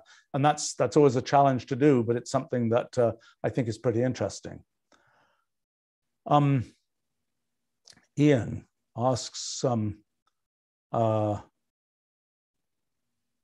let's see, ask to get a conversation between Lenny Susskind and Lee Smolin. I just actually recently did a live stream discussion with Lee Smolin that I thought was fairly interesting. I haven't seen Lenny for a long time. I haven't talked to him about our physics project, actually. And that's, yeah, maybe we should do that. People seem to find these discussions that I have with people interesting. I have a long list of people I'd love to have discussions with. I have to say there's a certain selfishness to that, because I want to learn stuff from these people. And so I hope that it's interesting to kind of watch the process of learning things. But I'm motivated to go ahead and try and learn these things. And yes, I probably, that will be an interesting discussion. Mark, could areas of philosophy be considered repositories of physical intuition when considering the definition of the observer? Non-dualism, for example, which focuses on the definition of awareness. I don't know. That's an interesting suggestion. I need to look it up. I've been sort of, I would say that some of the things from people like Kant about sort of the nature of the observer and the nature of observation of the world do resonate with the kinds of things that we seem to be figuring out, although I think our version of them is probably crisper. Maybe that's just my view. But yes, I'm sure there are things people have thought about in philosophy about trying to understand this process of us observing the world. And it's a good idea. We should just make an inventory of what all those different sort of models of the observer in philosophy are, and see how they correspond or don't to things that we can describe more at a more sort of mathematical level. It's a good suggestion. Let's see. Aidan asks, time dilation arising from some of the computation being more towards updating to a new place sounds like force velocity being directed more towards space than time. Gosh. Well, let's see. I mean, for momentum is easier to understand than for velocity, because for velocity has this nasty feature that when you divide things out, there's this nasty unit vector sitting there. I'm not sure I can untangle that in real time. No, I don't know. Dane asks, what is the physical significance and manifestation of arrows in the hypergraph notation? It's a good question. I mean, the arrows just represent these relations that we have. They are ordered relations. That's, elements 1, 2, 3, 4, and we say the order matters. Now, does it matter that we say that the order matters? Probably not. My previous efforts to do this were an order not mattering representation of things. And that got very tangled up in, see, what happens in all of these models is there's a lot of floppiness. There's a lot of things that are sort of arbitrary about the model, but you need to make a definite choice in order to actually do computations. But in the end, the choice won't matter. But it's very confusing because you pick a choice and it seems to matter what that choice was when you do the calculation, even though it's going to all come out in the end as not mattering. But when you make that arbitrary choice, that's a difficult thing. And I think this kind of structure of kind of arrows in the hypergraph and so on is more part of that particular structure that we're choosing to do this analysis than it is anything else. But it's an interesting question whether those hyperedges, oh boy, there may be some see, even when you try and look at JD6 in the hypergraph, those are merely an approximation. An instantaneous hypergraph doesn't really exist. It's just something that we sample from a particular space-like hypersurface, a particular slice in a foliation of space-time. It is a thing that is constructed kind of based on our decision about what corresponds to now in time. And so it's a little difficult to interpret that. At least I don't immediately see a way to interpret it. Mark, can you compare and contrast the Ruliad and the infinity groupoid? Would the universe be more efficient if it were really a hypercomputer and just provided the answers without doing the computation? Okay, comparing and contrasting the Ruliad and the infinity groupoid, no, not yet. Hopefully we'll have more. I think they're very, very similar, very basically the same idea. But you know, understanding the precise correspondences and how one sort of teases them apart is something, you know, in a sense, they're coming from different places. They're being constructed in different ways, but that they may be equivalent in the same sense that, you know, lambda calculus is equivalent to Turing machines and so on. Absolutely, that is what I expect. About hypercomputation. So you can always say, given a computation done by a Turing machine, let's say, you can always say, well, let me just imagine that I have the answer, that I have an oracle, a hypercomputer that will just tell me the answer. How does that relate to what we're talking about here?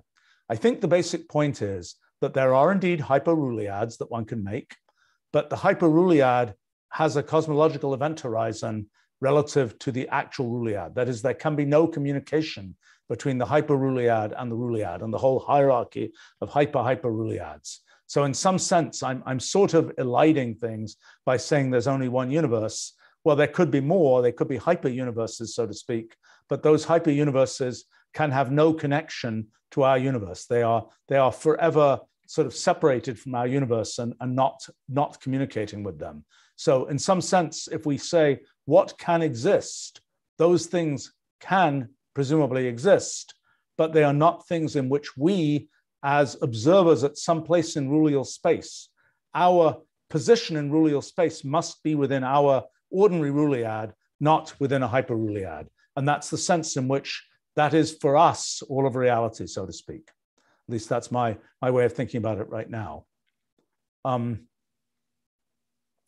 Wave asks, how are waveforms oscillations emergent from the hypergraph rewriting? How does the universe implement hypergraph isomorphism? How are color and qualia to be understood? Okay, so first point about how does the universe implement hypergraph isomorphism? Yeah, well, that's the point. It's observers that implement hypergraph isomorphism. As far as the universe is concerned, it's just spewing out. One way to think about it is just spewing out this giant tree of different things.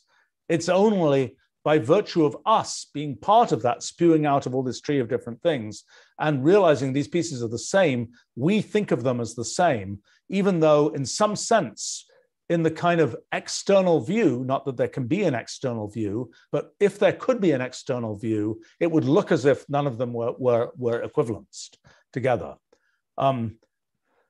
Spectral effects like color and its qualia to be understood. Well, the whole issue of qualia and consciousness, I do not understand. It's on my kind of to be understood list. I'm sorry, I can't comment on that. That's a kind of a view of consciousness from the inside, and I don't really understand that yet.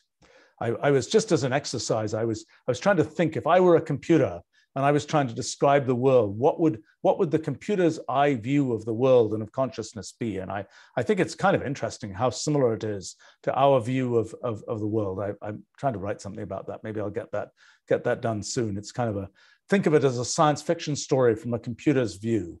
And since I'm not usually a writer of fiction, haven't done so since I was like 10 years old, I can't guarantee the quality of the fiction, but at least from the point of view of the conception, I'm trying to sort of think that through.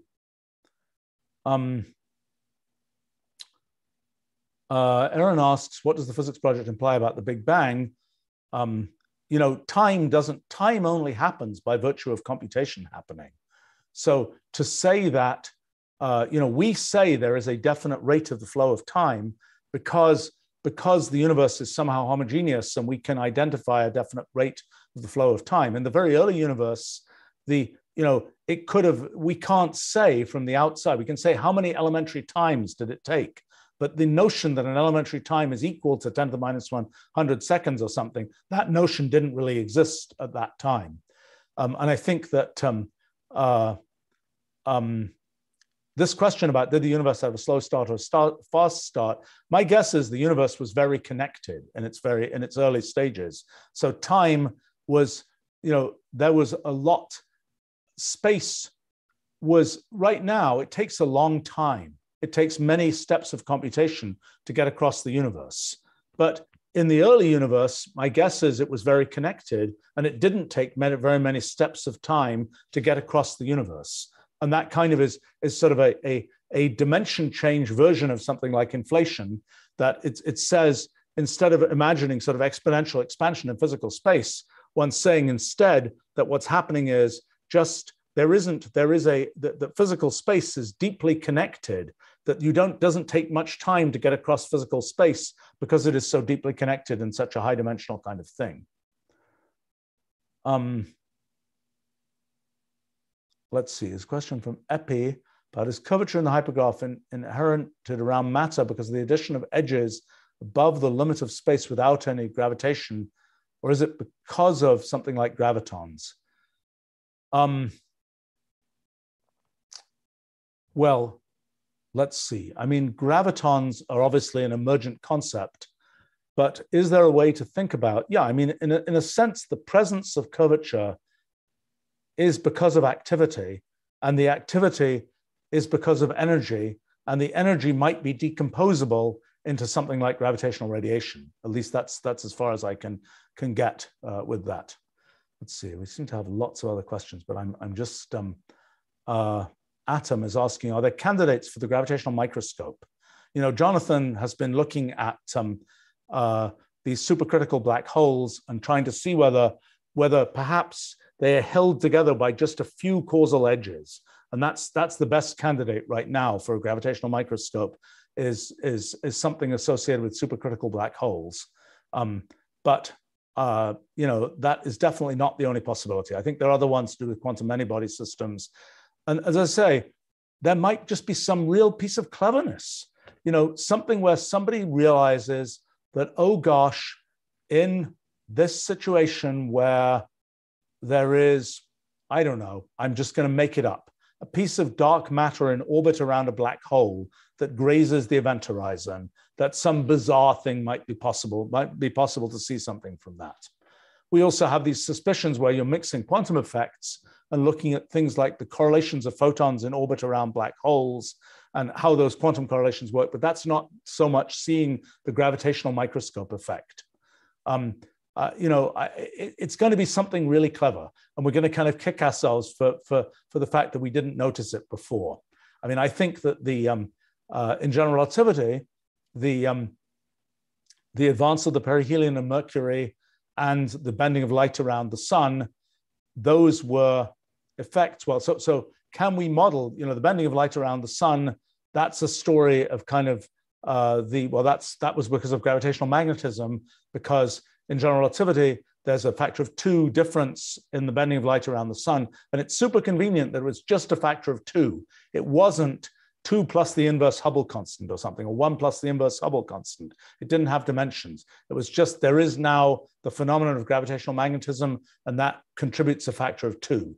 If we could have a thing like that, where some kind of effect of photons in orbit around a black hole differs because there's both branchial space and physical space contributing. If there was something like that, we would kind of repeat sort of the Einstein trick, so to speak, and just be able to say there's this dimensionless thing that doesn't depend on our scale size that we can detect that shows the structure of our model. But something like the advance of the perihelion of Mercury, that's because the force law of gravity is not just an inverse square, in general relativity, it has a 1 over r cubed term and so on, and that causes the ellipse that is the orbit of Mercury to precess. And so a good question is there an analogous effect for us? Humph, interesting question. I would say, yeah, actually. I mean, so the thing to do is to look at, what is the effective for black holes, for example. Yeah. This is the obvious thing. I mean, for a small black hole, what is the effective force law for a small black hole, and does it somehow reflect? Is there a way in which it deviates from what you would get with continuous with Einstein's equations? Is there something? How small a black hole do you have to have before the inverse square law stops working? And maybe it turns out that the fact that Mercury is close enough to the sun that it can see the effect of non-inverse square effects. Now that's again a complicated thing because the sun isn't perfectly spherical. There are other effects from the quadrupole deformation of the sun and so on that affect the orbit of Mercury. And you have to tease all those out to be able to figure out what's the general relativity effect. But I mean, I think, okay, so I think the analogous thing will be to look at the orbits of black holes, of sufficiently small black holes. For example, I don't know, I mean, black holes formed from stars tend to be, above 1.5 solar masses or whatever. But I mean, I don't know whether there's any possibility if there were primordial black holes or if there are smaller black holes. We don't know if there are smaller black holes. Seeing the merger of a smaller black hole into a bigger black hole or something, seeing gravitational radiation from those things, those are some places where there might be a possible effect. I think another thing is in a black hole merger, in the last stages of a black hole merger, well, this is more of a quantum effect, one might be able to see entanglement speed show up as a limit on the rate at which the black holes can merge because they end up being in this single quantum state. And that has to be a sort of a motion in branchial space as well as a motion in physical space. Okay, we should wrap this up soon, but this is you're asking lots of great questions. Abdurraham asks, have I ever thought about taking psychedelics to help with our projects? No, I haven't. My brain has a hard enough time doing what it does without any kind of giant hammer bashing it in some direction or another. I think I try hard to preserve what my brain can actually do.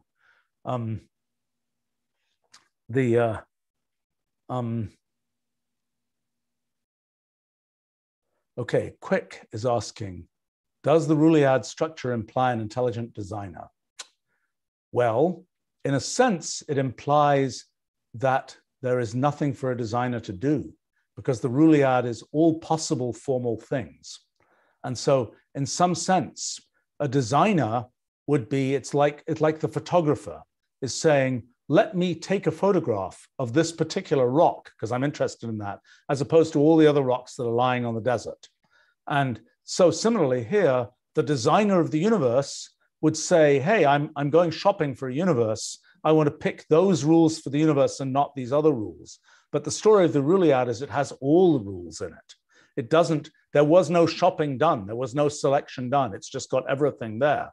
So it doesn't allow the possibility. It sort of denies the possibility of a choice that was made in the construction of the universe. Now, different story about the observer. The observer, the particulars of us as observers and where we are in Rulial space and so on, well, that is something that is a historical fact about us. And one can say why that historical fact and not another. I don't know whether we can say that any more than we can say, why are we at this particular place? And why do we happen to exist at this particular place in the physical universe and not that one? So I think that's where it kind of goes to, is there's no designing to be done. There is only the choice of what position in Rulial space do the observers happen to be at. Richard is saying, could objective collapse theories be generalized by our model by considering Rulial space trajectories which locally vary the ratio of rule, two-ray rule, etc., with respect to observers? that is an interesting suggestion, quite an interesting suggestion. I think, I think that just looking at sort of the completion rules in branchial space, that's definitely something that leads to kind of collapse. That is collapse, but we're not imagining. In the past, we've imagined that those completions are in the eye of the observer, not things really happening in physics. But the thing that I was recently realizing is that actually there's nothing that says you can't actually get essentially the analog of gravitational collapse in branchial space. What you're now suggesting is even another level, which is Rulial space, and I haven't really thought about that. Okay, there's a question from Bentz saying they're an experimental physicist. Is there a way to translate this to level of condensed matter physics? What's the superconducting phase transition in our model? Well, I think a more interesting question is what are bosons in our models? You know, all of the stories of superconductors, superfluidity, you know, Bose-Einstein condensation, all these kinds of things are a story of this phenomenon of even spin particles being able to have, or integer spin particles being able to have, you know, having this tendency to collect in single quantum states. What's the analog? We've long suspected that the analog is of fermions is divergence in branchial space, and that the analog of bosons is convergence in branchial space. That somehow bosons are associated with things where there is kind of where there is confluence in branchial space, where paths in the graph in the branchial in the multi-way graph are converging, and fermions are associated with them diverging. That's been our suspicion. Now, could one translate that into a quantum many-body effect? That's what I'm kind of suspecting might be the case. It's just like it seems like these tensor networks in that are sort of these models of quantum phenomena. They are like crystals in branchial space. They are particular arrangements of the kind of the quantum states in branchial space. It's like a crystal in branchial space. Could one construct something that's like a crystal in branchial space, and could one see its properties? I mean, I think there might be a condensed matter kind of way of doing that. Now, what are the raw materials? What are the tools at one's disposal to do that? You know, how does one make, you know, just like one can make Bose-Einstein condensates by, you know, I actually don't know what the technical, I remember, gosh, I should know this. I don't know. Other than just, you know, being able to cool things down, I don't actually know what the technical innovation that made it possible to construct Bose-Einstein condensates was. I should know that. But it's those kinds of things that I would kind of look at in terms of, is there some way to make an organized structure in branchial space whose structure we can somehow detect? And as I say, tensor networks seem to be a kind of crystal in branchial space. And that's a sort of a possible way into that. Flying is asking, what energy is being used when a sequence of time changes one to the next? Okay, that's you have to go several layers down to understand what's going on there. Energy in our models is simply activity. So in a sense, it's not what energy is being used, its energy is that activity. So it's not as if, I mean, and this idea that energy is being dissipated, that's a higher level idea that involves thermodynamics and involves the notion of heat. And in our models, heat is essentially computational irreducibility. What makes the difference between mechanical work, organized energy, so to speak, and random energy, heat, that is the difference between computational reducibility and computational irreducibility. And the difficulty of sort of taking that heat and turning it into something meaningful, that's the challenge of finding sort of the reducible slice of a computational irreducible phenomenon. Mark is asking, would speed of entanglement be something you could observe in black hole mergers? We think so. We think with sufficiently large black holes, they are partly limited. The rate at which the merger can happen is partly limited by the speed of light, but it should also be limited by the rate at which you can reach a single quantum state. And that's limited by the entanglement rate. And so that there should be some effect. There should be a deviation if you plot, actually, it's a good question. Somebody should do this. Just take the black hole mergers that have been observed and just see whether there is any effect of a deviation of the expected rate of the merger.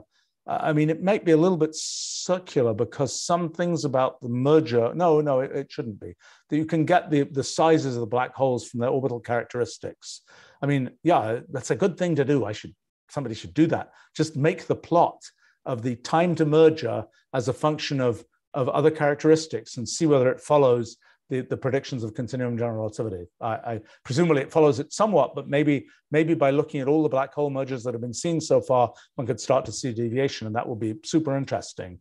Although with our rough estimates, one would have to have kind of center of a galaxy sized black holes merging, but that's based on a very rickety estimate of the maximum entanglement speed.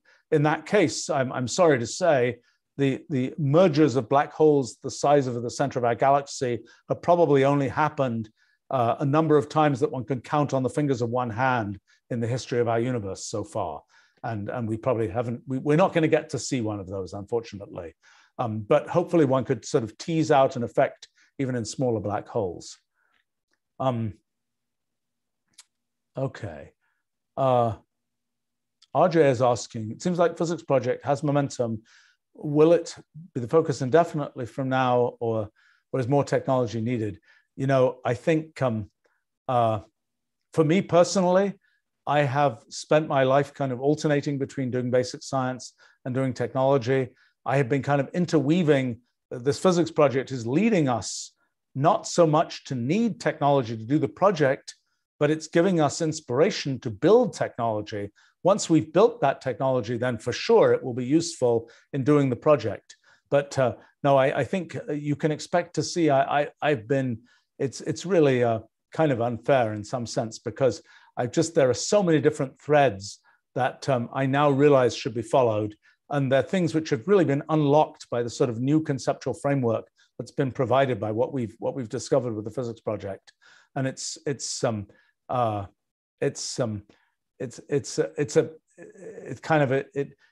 want to be doing all these threads at the same time. And so one question is, can I induce completions between these threads? Can I find out that all these threads are really the same, and by that means be able to progress all of them? And that's sort of part of the story of, for example, designing sort of a multi-computational framework for thinking about things. It's kind of trying to conflate these together so we can make progress on all of them at the same time. All right, I've gone on much longer than I expected, but thank you very much for lots of interesting questions and comments. And this project is just a wonderful thing, and a bunch of people have kind of joined the project in one form or another. I think that a sort of a new direction for kind of getting involved with the project will be studying Ruliology, which is kind of studying the raw material of what develops the intuition that eventually allows one to sort of wheel that in, not just to physics, but to these other applications of these kinds of paradigms. And I'm hoping to be able to define a little bit more kind of the on-ramps for Ruliology to a greater extent. And I think for those who are kind of in the mathematical physics domain, there's just a lot of just wonderful, wonderful things with this project. I mean, it's really, to me, it's, I've sort of watched the progress of physics, and I was involved in it in the late 1970s when it had a very, very energetic period to do with the first uses of quantum field theory and strong interactions and weak interactions and so on. And I think that we have the raw material for just an amazing kind of golden age of physics from sort of the different conceptual framework that we have fitting into all of these existing areas of mathematical physics, which, among other things, have been rather disparate. And I think that we are providing a kind of Rosetta Stone that will allow those different areas of mathematical physics to fit together, which is just a really exciting thing. And from the purely computational point of view, there's both a lot of the interpretation of these ideas as computational ideas, and there's just a lot of opportunity in sort of implementing these things. And, we haven't really so much run into we just need a bigger computer to do this, but there's certainly places like, for example, I didn't even mention the simulation of quantum field theories, which we're just beginning to think seriously about, there's a serious possibility that we may be able to do that and sort of jump beyond things like lattice gauge theory and so on to a pure Minkowski metric, Minkowski signature kind of approach based on multi-way graphs and so on. But that's going to need a sort of new ways of thinking about the actual practical computations, and that's sort of an opportunity for people who are more in the sort of computational side of things and less in the immediately sort of mathematical physics side of things. But these are, to me, very exciting times, and just a lot of a very wonderful low-hanging fruit to be picked, as well as some exceptionally juicy but higher hanging fruit a little bit further away. Anyway. Well, thanks for joining me for this, and look forward to future interactions. And I would say that the talking about all this stuff, I always find very encouraging, and I appreciate people's questions and input about it. All right, thanks very much.